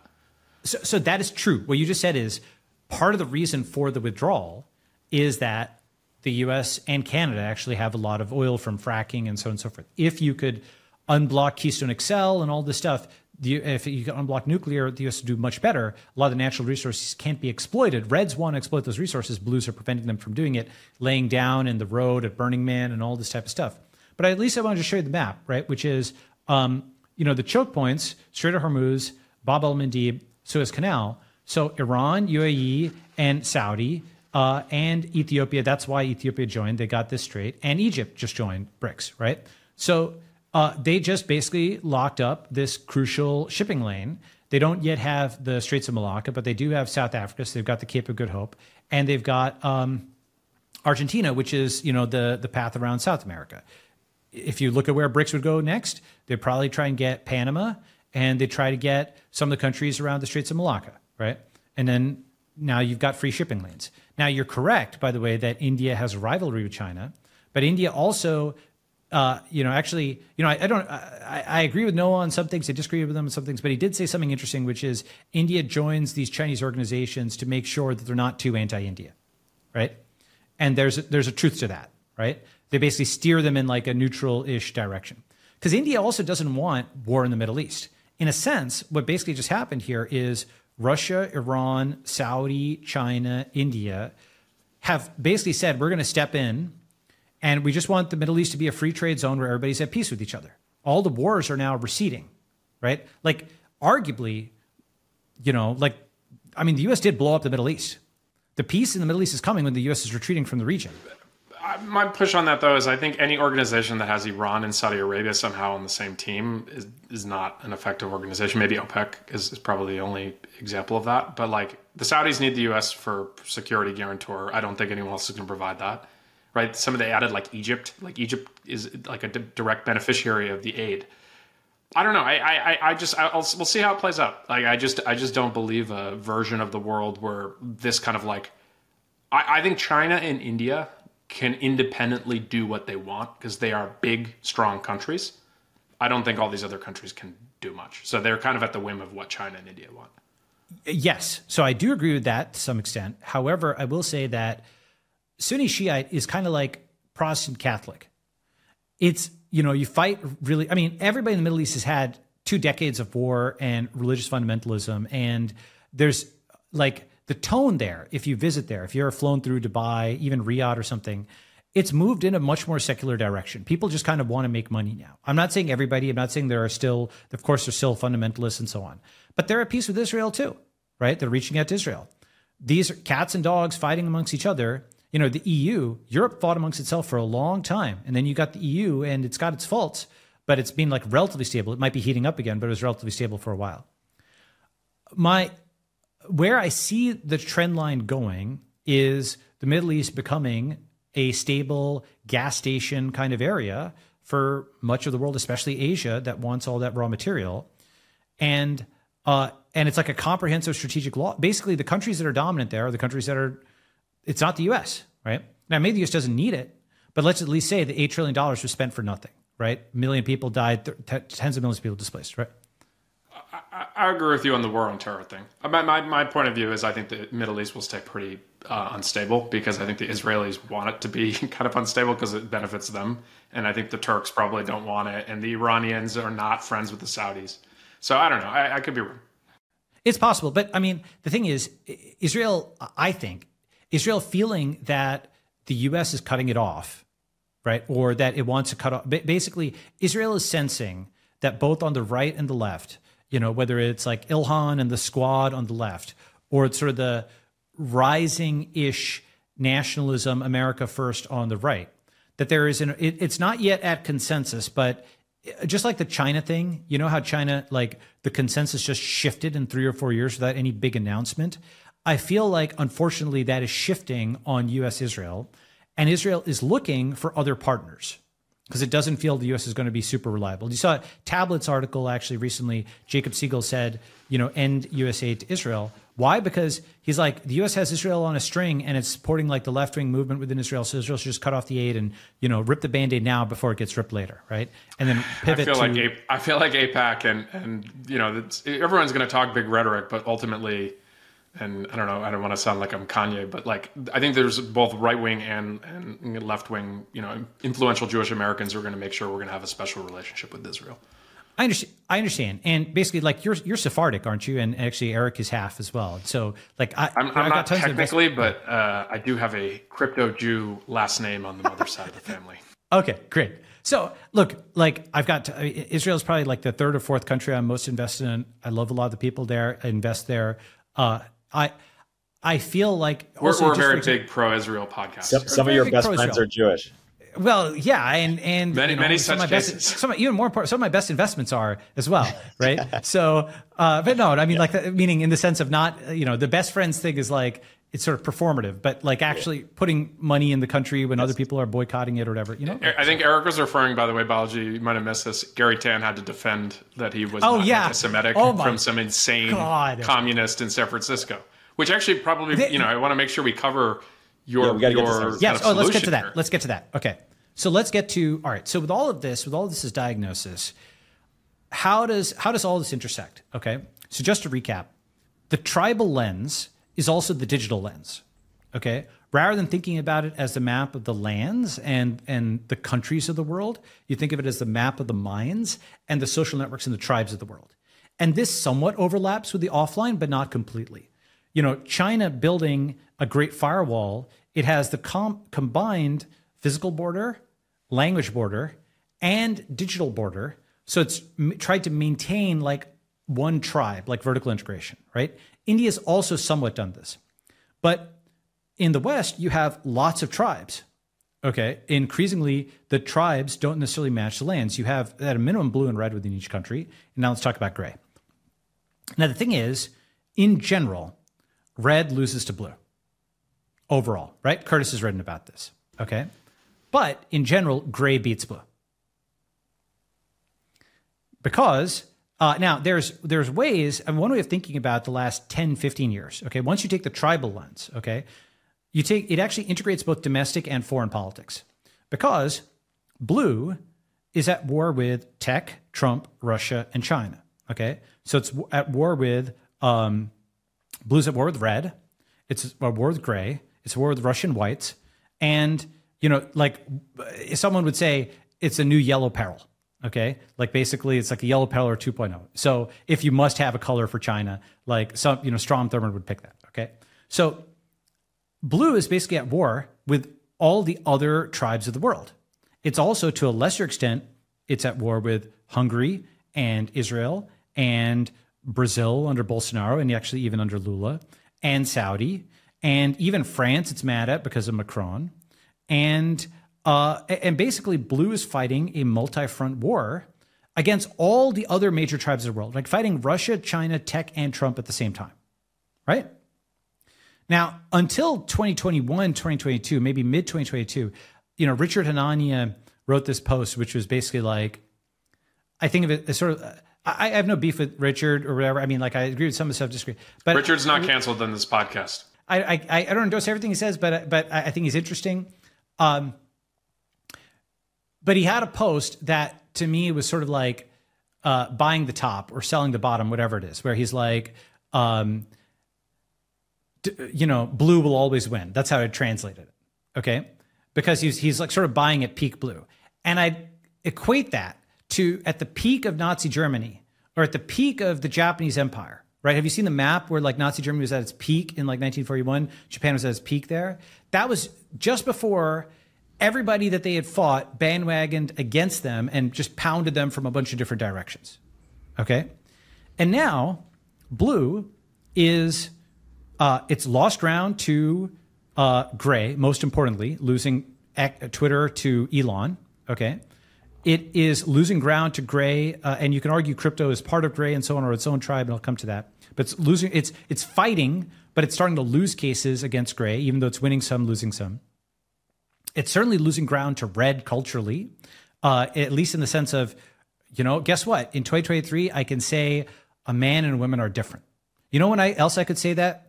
I could say that in like 2001, when Men Are From Mars and Women Are From Venus was like a bestseller on like the New York Times bestseller list for like decades or like years, and nobody cared about it. And Jimmy Kimmel was on the Man Show, and like the difference between XX and XY was not like a controversial topic. It was like a matter of scientific fact, and the relatively rare aneuploidies and other kinds of things were acknowledged as medical cases to be dealt with, as opposed to like a partitioning issue. So blue has lost ground to red, where people can actually say XX and XY are different. And, the only way that blue could stop that from happening was if they had control of speech, and they lost that to gray, right? They're losing, I think, if you look at some of the Ukraine coverage, it doesn't look like blue is winning versus Russia. Whether there's an escalation, war is unpredictable. We don't know what happens, but it doesn't look like the Ukraine counteroffensive is winning. There's people in foreign affairs and other places calling for suing for peace. So it seems like it's losing there. And then on the China thing, yes, right now, like at least at the time of this recording, there's a lot of negative economic news about China.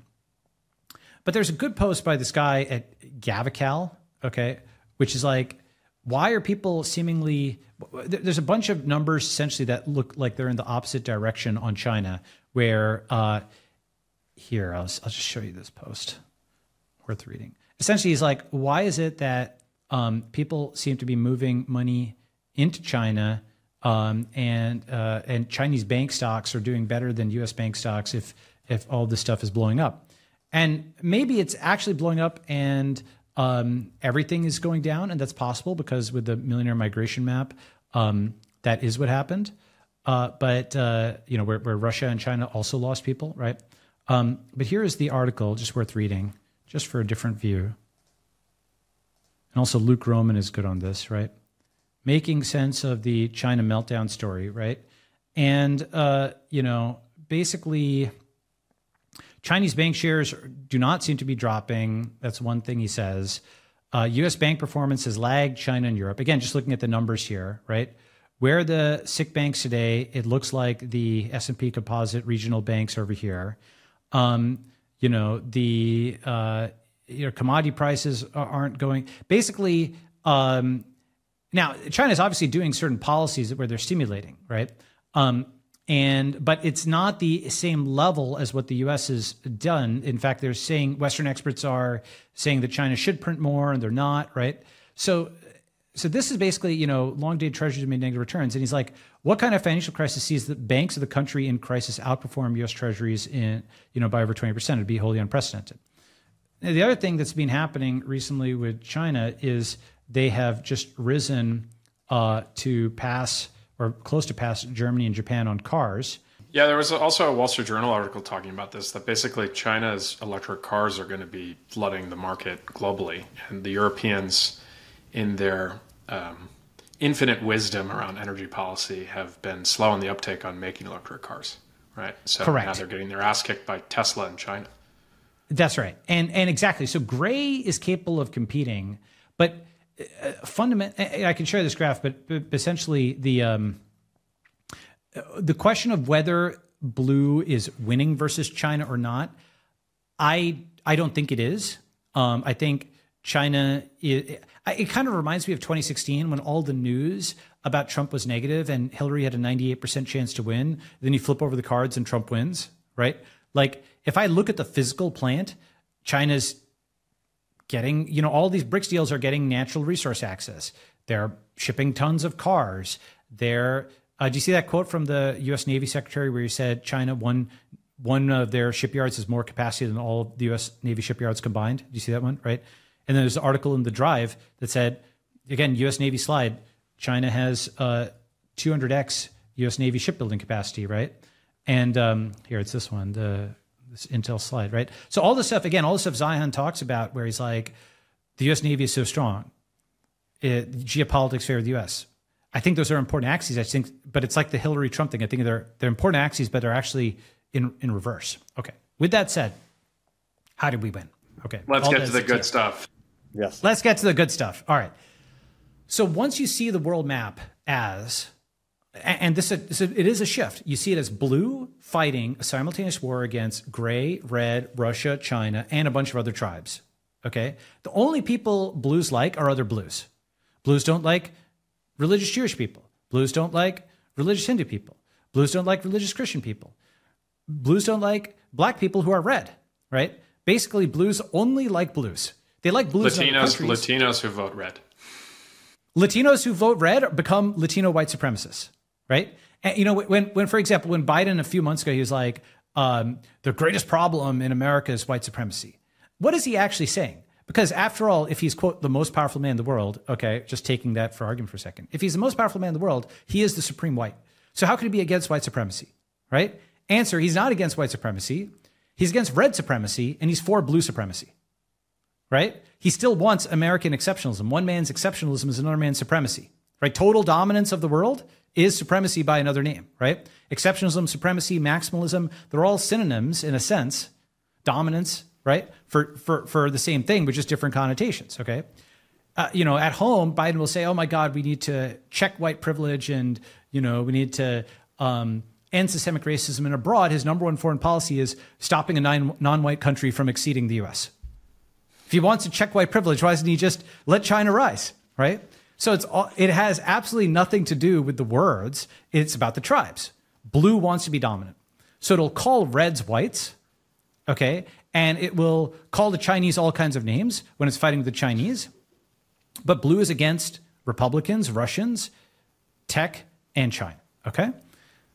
Now, those four groups also fight amongst themselves, right? Republicans don't like China. Republicans are torn on Russia. Some Republicans are torn on tech. Tech, doesn't like China, et cetera, okay?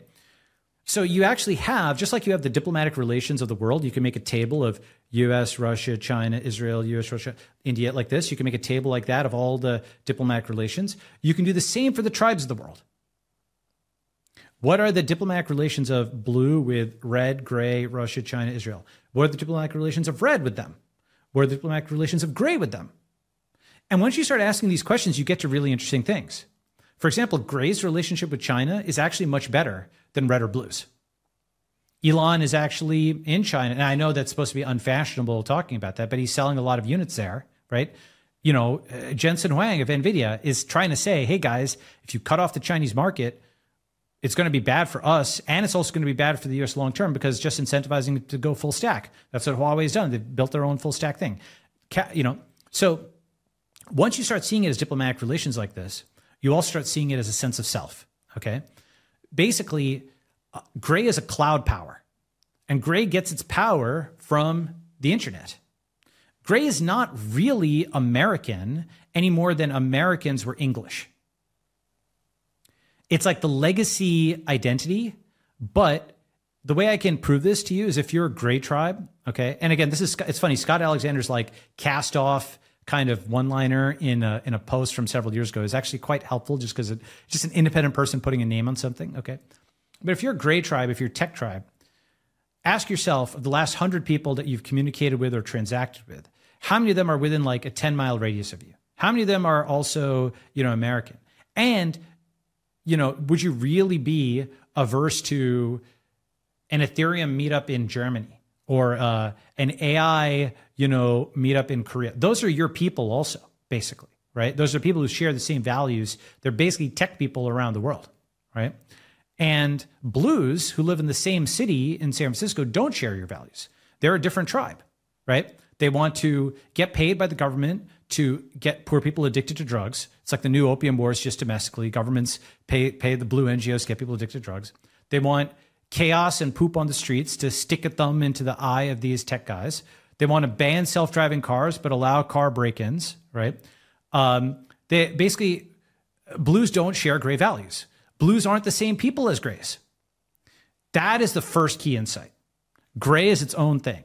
Gray having a sense of itself as a cloud power, as its own tribe, as different from blue tribe and red tribe and other tribes. That's step one. Step two is taking that and starting to actually have a gray tribe strategy. Have you seen the movie Gangs of New York? Yep. Okay. Tribes of San Francisco. History's running in reverse. And with Gangs of New York, it started as tribal warfare, and the federal government kind of came in and broke it up and unified them and so on and so forth. If you remember the ending scene, like the Union Army shells the city and drafts the people and so on and so forth. Okay? Now history is running in reverse. The federal government is vanishing. It vanished, not just during COVID with the CDC and so on. FEMA, where is it in Maui? It's not even there, right? Like literally not there. $700 check or whatever when, you know, billions of dollars for Ukraine. Like it's not even that it's there in an oppressive way. The one way of thinking about it is all the COOs, the chief operating officer types, all the logistical grinds and so on, the guys who would have been running the US military 20 or 30 or 40 years ago, they're all running large orgs at like tech companies. I should say all, a good chunk of them are, right? And even the military innovation that's happening is Palantir, it's Anduril, right? It's happening with grays. If you look like, you know, Boeing or Airbus are getting their ass kicked by the Chinese Comac is coming up, right? Like Boeing has its you know, problems. DJI, Chinese drone manufacturer, but Anduril, gray tribe is competitive. So you have to stop thinking at the level of like the US or American and start thinking at the level of red, blue, and gray. Just like you stop thinking at the level of Soviet and you started thinking at the level of Russian and Estonian and you know, Kazakhstani and so on and so forth, right? The country, I mean, the Ottoman Empire doesn't exist. There are Turks and there are other, you know, kinds of people, right? Once you start thinking of it as the federal government vanishing and now it's tribe on tribe, the federal government hasn't completely gone away, of course. It's still there, but it's definitely on the downtrend. Even like Matt Levine or whatever was admitting today, he's like basically saying what I said 10 years ago. The US government can't ban everything it wants to ban anymore, right? SEC, when it fights, it loses a lot, right? Blue thinks of itself as being supreme, But when blue actually fights, it's suddenly losing to grays, losing to reds, maybe losing to Russians, losing to Chinese. Okay. So once you realize this is a tribal war for the city, it's not about like, one of our friends was like, oh, Balaji, what are you saying? We should just get involved in local politics. And I like the person who said this. I'm not attacking them in any way. But that's a little bit like saying, oh, you want to start a small business as like a startup.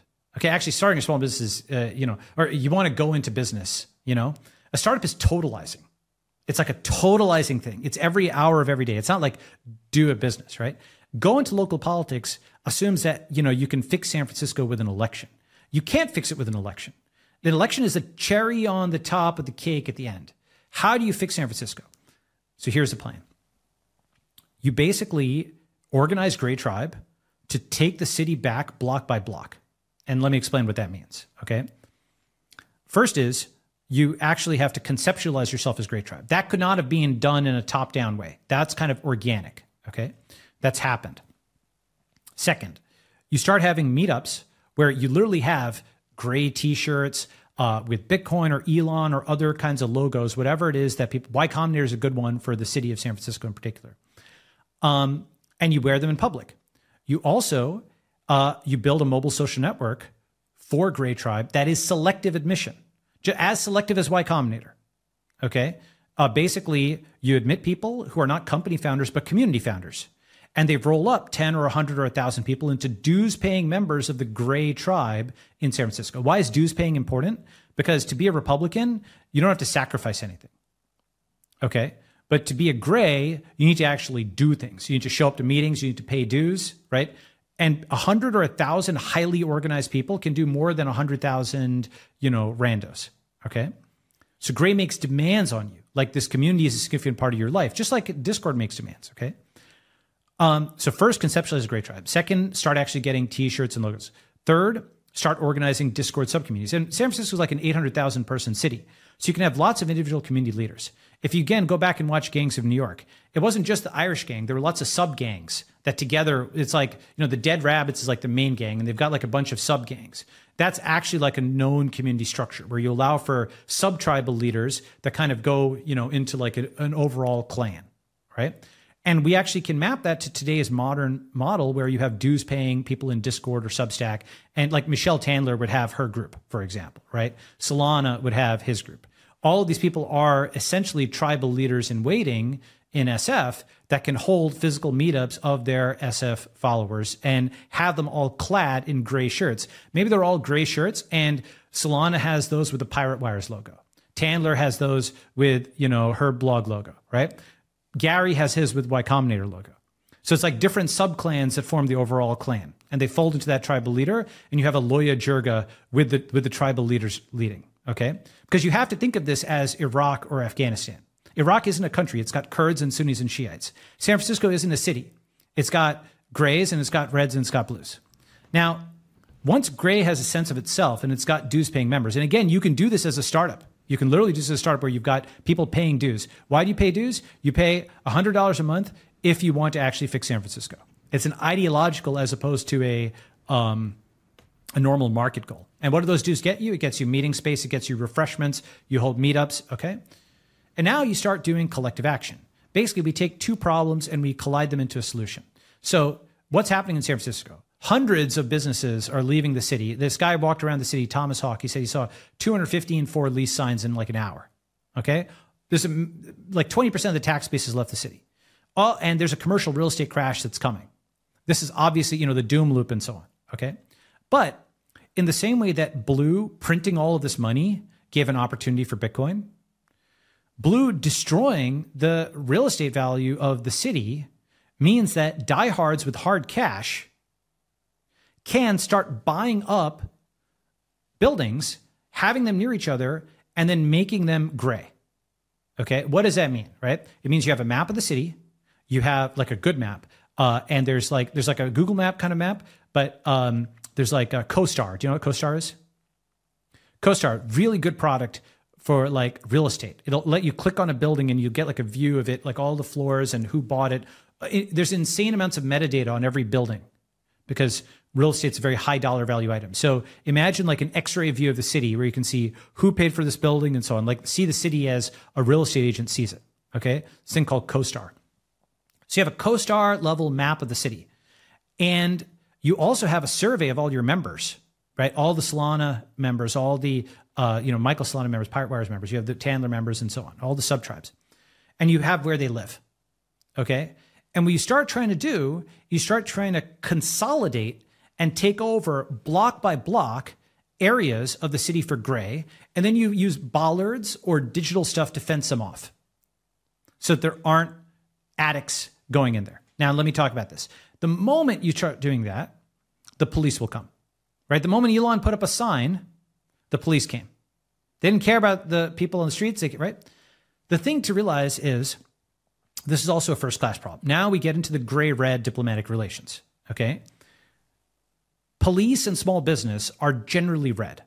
They are oppressed by blues within the city. But blues pay them, and blues have control over them, and grays haven't offered them anything. Grays are currently just a cloud power. And to such an extent, Antonius remarked on how historically exceptional this is. Someone like Patrick Collison, okay, who is, a genius and billionaire and, has developed all this amazing stuff. Millions of people around the world know who he is and, and know Stripe and so on. Maybe not millions know who he is, but they know Stripe, okay? He was driven out of San Francisco. Stripe was driven out of San Francisco by this Prop C tax a few years ago, which was negative sum for both parties because Stripe wanted to be in San Francisco. San Francisco lost all the future growth. And so he's very powerful in the cloud, but had absolutely no power on the land whatsoever. That is being the failing of our sector. I understand why, but basically we have been able to build everything in the cloud. We can build $1 billion business in the cloud, but we need 1 billion permits to build something on the land. Okay, we have not figured out how to project power from the cloud down to the land. But once we conceptualize ourselves as a cloud power, it's sort of like Britain was a naval power, and everything they did was Navy first. Germany is a land power. Everything they did was land first. Israel didn't have either of those, so it had to actually, it's like Mossad and so on and so forth. It had to be more stealth, okay? You have to know your strengths and know your weaknesses. So our strength is the cloud, our weakness so far is the land. But how do we project power onto the land? Well, we can do meetups. We have social networks, right? And so once we start doing those meetups, first we do meetups of Gray Tribe members, and then we do gray-red dual meetups. Policemen's Benevolent Union, okay? All of the police who are gray sympathetic in the city should come to, and you have to go and look at the legalities of this and so on and so forth, because blue will be trying to attack this with lawfare the entire time, okay? So you get a good lawyer and you figure out what you can legally do for the police in the city. Can you throw them a monthly or even weekly lunch with gray and red meeting together? Can you get all of their sons and daughters hired at tech companies as security, as well as they themselves after they leave? Can you donate to the PBU, Policemen's Benevolent Union, and say, while blue is saying, fuck the police, gray is saying, fund the police, and they've got the Policemen's PBU badge on their shirt, along with their other tribal insignia, right, of Y Combinator, all right, or of Pirate Wires. And when you say fund the police, and you're actually now giving something to the police, you're starting to outcompete, because what is exactly happening in SF? It's not about elections or laws. The police are oppressed, red oppressed by blue, and is tasked with handing out tickets and, like doing stuff they don't want to do. They want, the guys who join the police want to fight crime. They don't want to have addicts attacking helpless women and breaking windows while they go and, ticket some Uber driver, right? His window gets smashed. Sign. Yeah, exactly. That's right. Like your working class Uber driver, his window is smashed in San Francisco, nothing happens, but he's 1 minute over on the sidewalk, $200 ticket, right? This is both the anarchy and the tyranny. There are some police, I'm sure, who are like corrupt and just have gone full blue. They're like the Soviets, like the bad guys. Okay. But there's a lot that actually do want to enforce the law. They just don't have any air cover to do it. Once you've got these gray-red meetups, you suddenly have a spinal column where there's tons of information on exactly how the city is dysfunctional, and you can write all these stories on that. Because guess what? We've got media channels. We've got podcasts, right? The thing about this, by the way, is like it's going to require a lot of power to win this. Think about the Spanish Civil War, Okay, the Spanish Civil War, it was between two tribes in Spain, but it had lots of support. Stalin was funding one side, Hitler was funding the other, right? Think about the Chinese Civil War, right? The Americans are funding one side, the Soviets are funding the other. San Francisco is the battleground between blue and gray, where national blues are fighting on one side and international grays are fighting on the other side. And when I say international blues, by the way, basically in the mid-2010s, do you remember Greg Gottman and Peter Shee? Those were grays who talked about the homeless problem in San Francisco. Even the homeless problem, by the way, it's not the homeless problem, it's the attic problem. Because basically, homelessness has nothing to do with it. It's like that's a separate problem, the housing crisis that blues also caused. Blues are paid by the San Francisco government to get vulnerable people addicted to drugs. Those people aren't in control of themselves, so they aren't in control of the city, right? Going in, poking, like when a dog that's being kicked, when a person that's being beaten and abused is set upon you, then it's natural to be like, oh, I don't like that guy. But really, you don't like the blues. Okay, these people weren't addicted to drugs before. I mean, blues are the ones running billboards saying you should snort crack rather than inject it. Do you know what I'm talking about? Like the harm reduction stuff. People won't even believe these billboards unless they've actually seen them. But it's like, hold on, do you know what I'm talking about? Yeah, it's like this no overdose, this insane stuff. Okay, that's pretty crazy. Balaji, by the way, so there is actually something new stuff, in California. Right? It's called it's the California Highway Patrol, so the equivalent of the state police. I think it's called the CHP, California Highway Patrol 1199 Foundation, and it's kind of like a known thing in California that if you donate to the 1199 Foundation, which is a nonprofit that is not associated, but it's for scholarships for people who are, fall in the line of duty for the CHP. It basically is a support system for people associated with, police, state police families. You get a bumper sticker. You put your bumper sticker on your bumper on your car, and it basically, you don't get pulled over by CHP on the highways because you're basically a donor to a nonprofit that is loosely associated with it. Yes. That's legal. Right. So exactly. So the thing is, you have to figure out what's legal. I mean, look, you don't want to go full blue. Full blue is 10% for the big guy, right? Full blue is Hillary and her speaking. We can now all talk about this openly, right? Just totally public corruption by blues, right? The Pelosi tracker and so on. We're in, unfortunately, like a late stage empire kind of thing where blues will publicly loot the treasury. Schumer's, semiconductor thing, Hillary speeches, Biden's son, and all the money there. Like blues publicly, 100 million for Obama for his book and podcasts and Netflix series. Exactly, and they do it within the city as well. That's why the quote homeless budget has gone up into the right. Basically, what happens is, an addict smashes your window. In the next election, you vote to quote solve the homeless problem. That increases the budget for the homeless industrial complex. And then you get more addicts, right? It's literally this loop. And by the way, it's the same loop, by the way, as they did in Africa, they did in India. All of the, quote, foreign aid is really just a jobs program for white saviors, right? For basically blues who want meaning in their life and they want pets. They wanted pets in India. They hate India now that India is independent. Go ahead, Eric. No, I'm just laughing at the white savior job program. That's right. I mean, it's basically what it is. And the thing about this is, this gets to something very important. Blues will fight tooth and nail for their control over the city budget because this is their job and this is their life. This is what gives them meaning in life, to get poor people addicted to drugs. This is what gives them meaning. Of course, they don't think of it that way. They don't think of themselves as doing the feed the pigeon society. It just so happens that they get way more pigeons all the time. And so we need more money to more pigeons, right? They want dependence so that they can do this. They want pets, right? It's like Sally if you remember, this is a deep cut, but from like the 80s, there was a woman called Sally Struthers, and she was really fat, and she talked about how they needed all this, money for Indians and so on. I'm sure she was taking a huge cut for herself, okay? But basically, trade, not aid, is what boosted India. It's what boosted, other countries. And go ahead, Eric, you're laughing. It's funny, right? Just the details. Yeah, it's a very funny story. Okay, so the thing about this, and this is important to understand, we're actually only capable of doing this in 2022 or 2023 because a few prerequisites have happened. First, All the grays who didn't care that much about San Francisco have left. Okay, this is important. Second, grays now have a communication channel of X. Third, a conscious gray tribe has started to form, which really wasn't really the case. The mitosis has happened. Fourth, there is this commercial real estate crash, which they'll get to, provides the economics.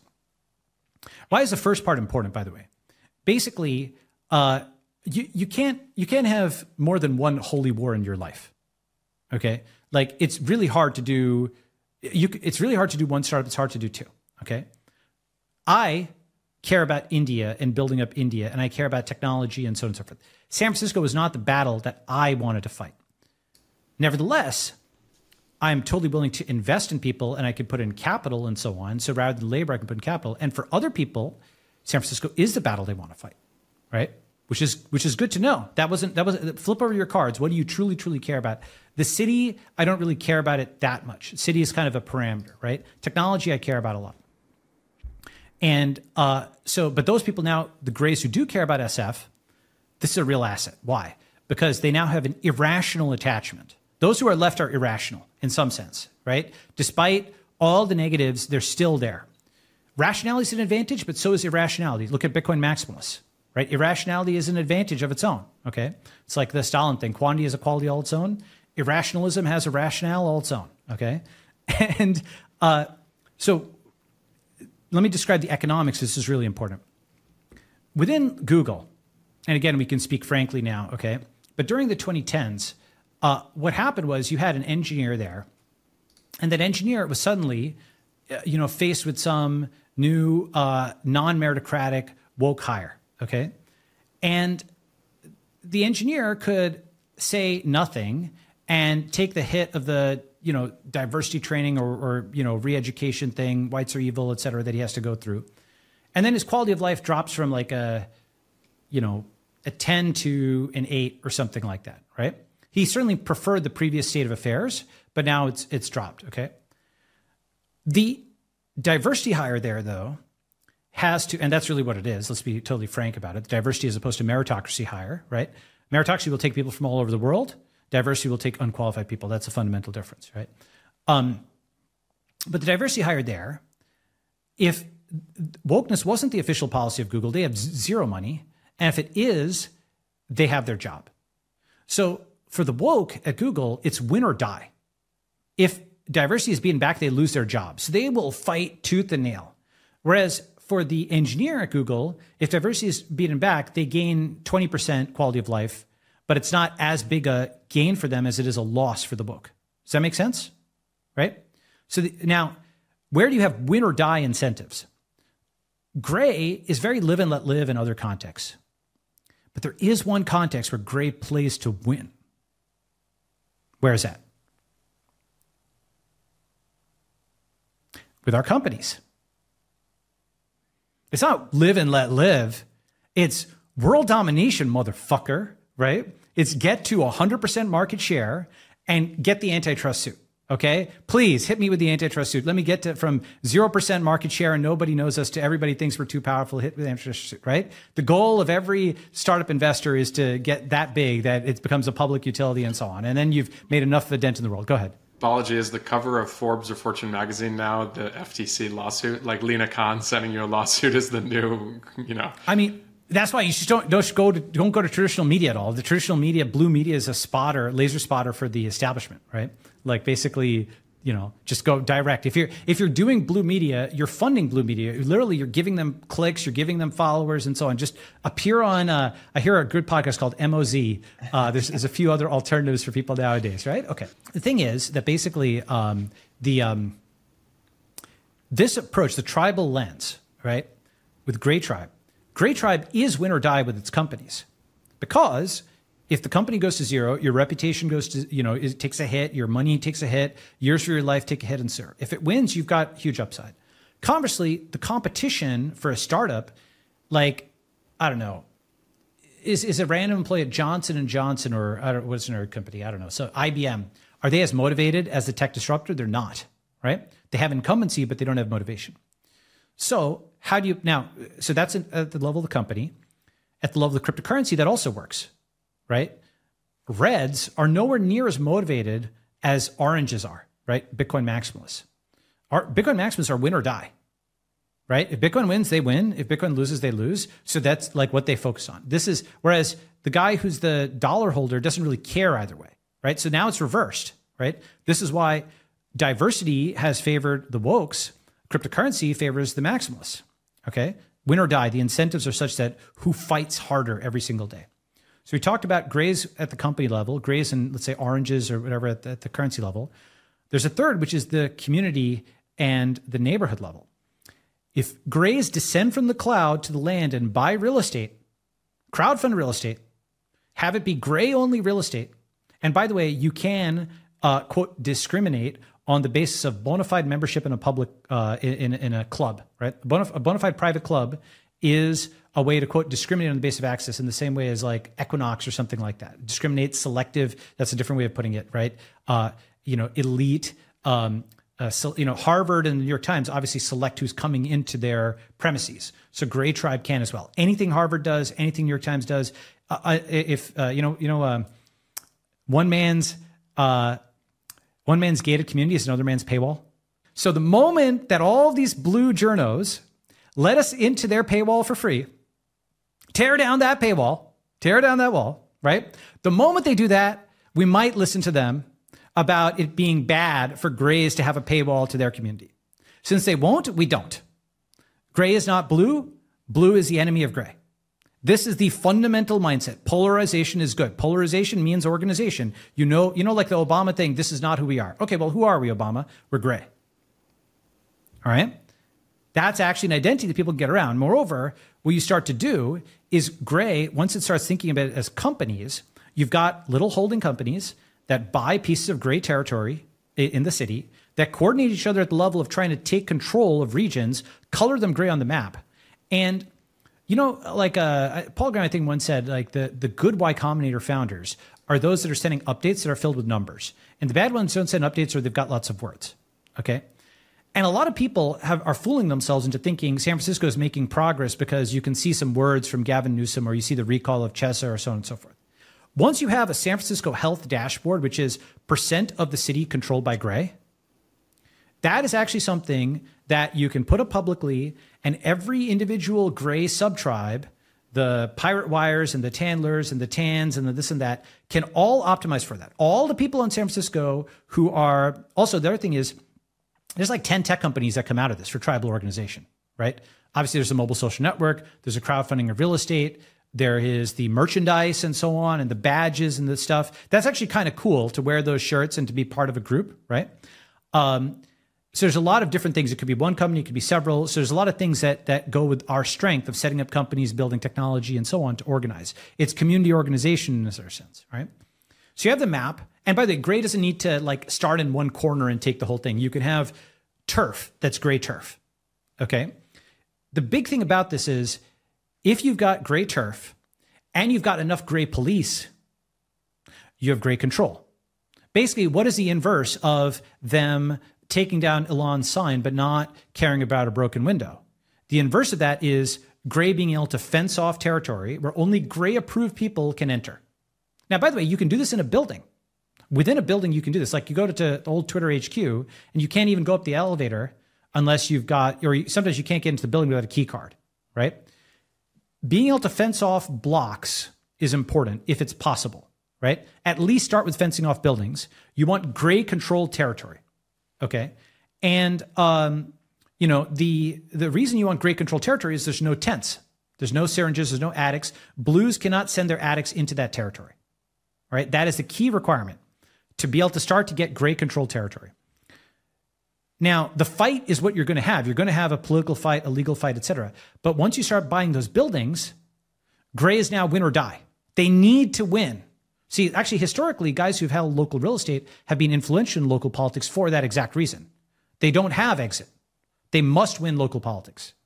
So turning grays into landowners, going from the cloud down to land, it's sort of like Israel itself, right? They went from scholars and merchants to farmers and soldiers. They actually descended from the cloud onto the land and built a modern country.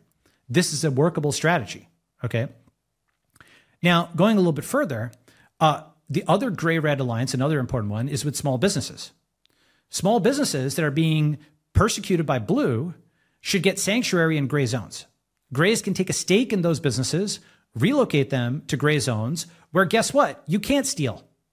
You can't shoplift. Okay? So because gray has tons of capital from abroad, that's the thing, is gray's a cloud power. Again, just like the Chinese Civil War was not just waged with like pieces of sticks and stones you could pick up in China, but had funding from America and funding from the Soviet Union. The Soviet Union, namely blue, is funding the blues of San Francisco. And the global technology cloud can fund the grays of San Francisco and go and relocate shop owners, right? I mean, these small businesses aren't actually that expensive in the grand scheme of things. Ice cream shops and stuff like that. And, you know, there's a joke that was funny. It's like from a few years ago about The Purge. Did you see that? Yeah, the movie. Yeah, well, it was the Purge movie, but it's basically, you know, it's like a joke about Berkeley and The Purge. It's like, gosh, it's like, you know, the Purge is declared, all crime is legal for 24 hours. I immediately build a 4-story duplex in Berkeley. Okay? Take that literally. Get enough control, influence, alignment with gray sympathetic police forces that just like they don't they don't care about broken windows in the rest of the city. There's non-enforcement there. They don't care about building windows in your part of the city. Non-enforcement. The same kind of non-enforcement can be applied in reverse. Do you understand what I'm saying?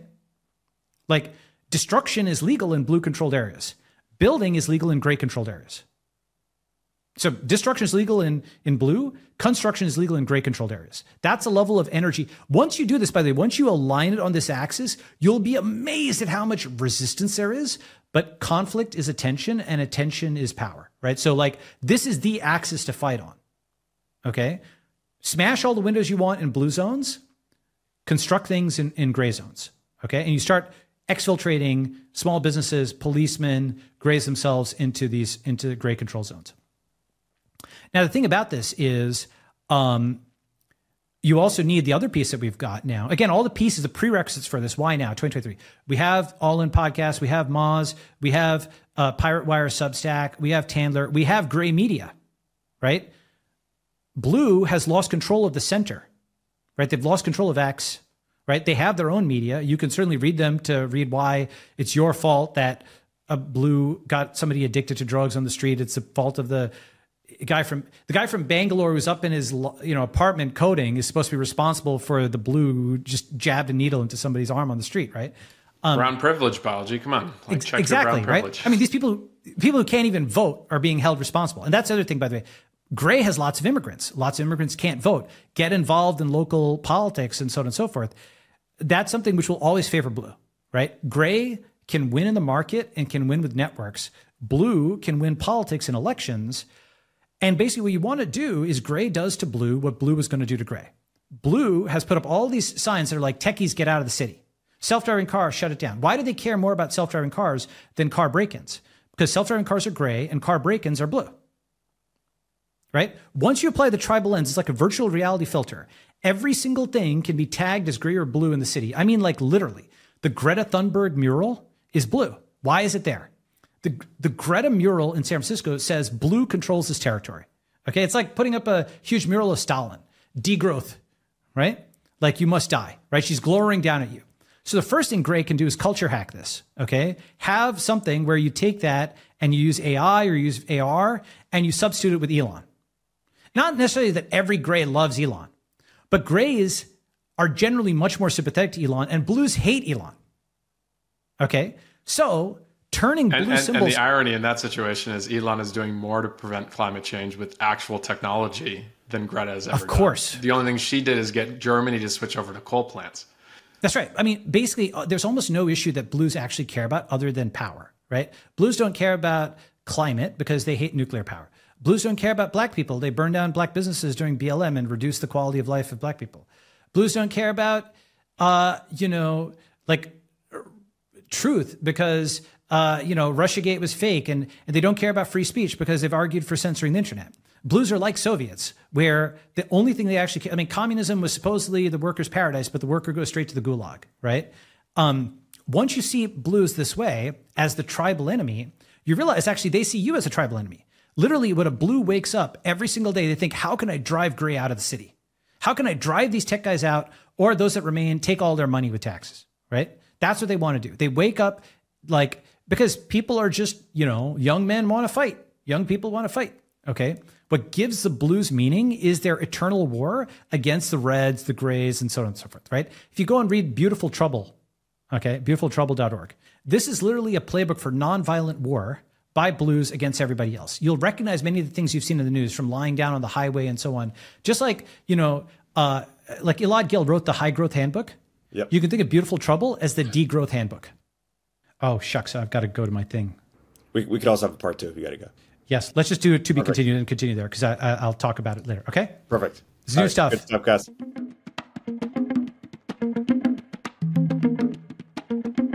Classic Balaji.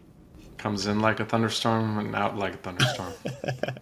That's what getting a call with him is like. He unloads for an hour on some pretty interesting stuff, and then he's like, "Oh wait, okay, gotta good go. talk. I gotta go." Yeah. I think there's a lot of, to your point, generative, and I think it's still directionally right in the sense that we've talked about on this podcast, where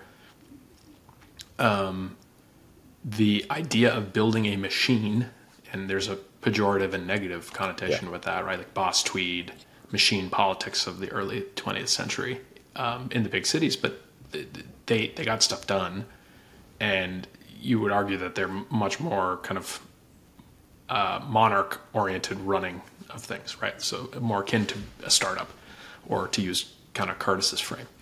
I think what's interesting is if you actually look at, Curtis has actually talked about the app, right? Like this is how you potentially would run a modern political campaign to actually get things to change against this kind of Borg and process-driven approach of these like really poorly run blue city states, whatever you want to call it. And so Curtis has a bunch of posts on this, and then I think Balaji's take is slightly different, but I think they're both oriented towards the fact that this concept of if you can get 1,000 people who are really committed to the cause, the amount of leverage you can actually get from that is pretty significant, especially if you're dealing at a local level. And I think where the challenge is that there are a lot of people who talk about this, right? But it's actually someone who's willing and capable of actually solving the problem like a startup. And like, to use the Elon phrase, it's like eating glass, right? Like it's not glamorous. Like you're really going to have to slog through it, and it's probably going to move at a slower pace than a technology company, because you're not dealing with, kind of deterministic computer APIs. You're dealing with humans, right? So human APIs tend to be messier, slower, not deterministic. And so I think that's where the challenge comes to is finding the right person, again, who's both willing and capable.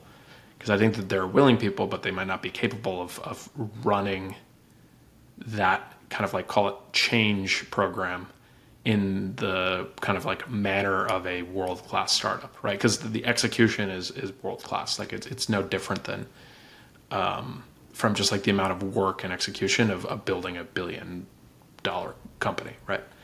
And I just think it's like, okay, if I'm going to do that amount of work, I'm probably on the margin, most people are going to want to go build $1 billion company, because you'd rather have $1 billion than running San Francisco, right? It's like you get to the final thing and you're running San Francisco, and then it's like, wait, I just have to run San Francisco. This kind of sucks. And so I think that what's challenging, and then it's like, okay, well, maybe someone who's already rich, but the reality is like, when you're that rich, like, why would you want to go and do this like, Herculean task? Very few people are willing to do that. That's why Elon, say what you want about him, there are definitely areas that I think there are legitimate criticism for, but the fact that, talk about being in the arena, to go from success after success and being willing to start from the start, like the ground floor again, work his way up first principles on different areas. I think that's a very rare thing. I don't know, like you and I both know a bunch of people who are incredibly successful in Silicon Valley, and the work ethic for their next thing people, they like deploying capital. They like being capital allocators. They like kind of having a little bit more of like, oh, I'm going to be chairman of this, and kind of like dabbling in a bunch of different things, which is fine. They've earned that right to do it. But they're very rare for the ultra successful on a first run, especially early, to be willing to sleep on a factory floor like he did at Tesla. And I'm sure there's a little bit of embellishment there, or the 20-year vision on SpaceX. So I think, like, you know, people can say all they want about being in the arena, but like to Balaji's point about hardware, there are definitely levels of being in the arena, at least as it relates to building things and technology. I mean, obviously being in like a war zone is a way different version of that. But I wonder, someone like Elon, you know, his businesses are affected by politics, right? You know, had to, you know, leave California for one of them. Why isn't he putting more money into getting politicians elected that would help his causes? Or I just mean that as an example. To your point, yeah, billionaires don't want to run for office, but why not put money towards that machine that will produce candidates that will be favorable to their businesses? I guess that's what lobbying is. Yeah, I mean, I can't speak for Elon, but my intuition would say, who are you going to give the money to? Who are you going to trust with the money? Because the average person that's trying to convince you that, hey, you give me the money and I'll give it to the right people, probably doesn't align necessarily with how, like, if you're in the role of allocating political money, you're probably not as successful as Elon in having built things. Yeah. And so someone who's so first principles driven is going to look at that and go, why am I giving it to you? Like, what have you done to earn any of that stuff, right? It's this classic thing where he doesn't want to deal with people who aren't engineers. It's like, give me the person that can build the system. I can level with that person. Yeah. And so I think that's the challenge. Yeah. Well, let's wrap. That was fascinating, part one, and we'll do another one with Balaji at some point. I think his tribal lens is really interesting. It's not a perfect mapping, but it's a new way of thinking about things. And yeah, of course, the machine stuff is interesting. Later.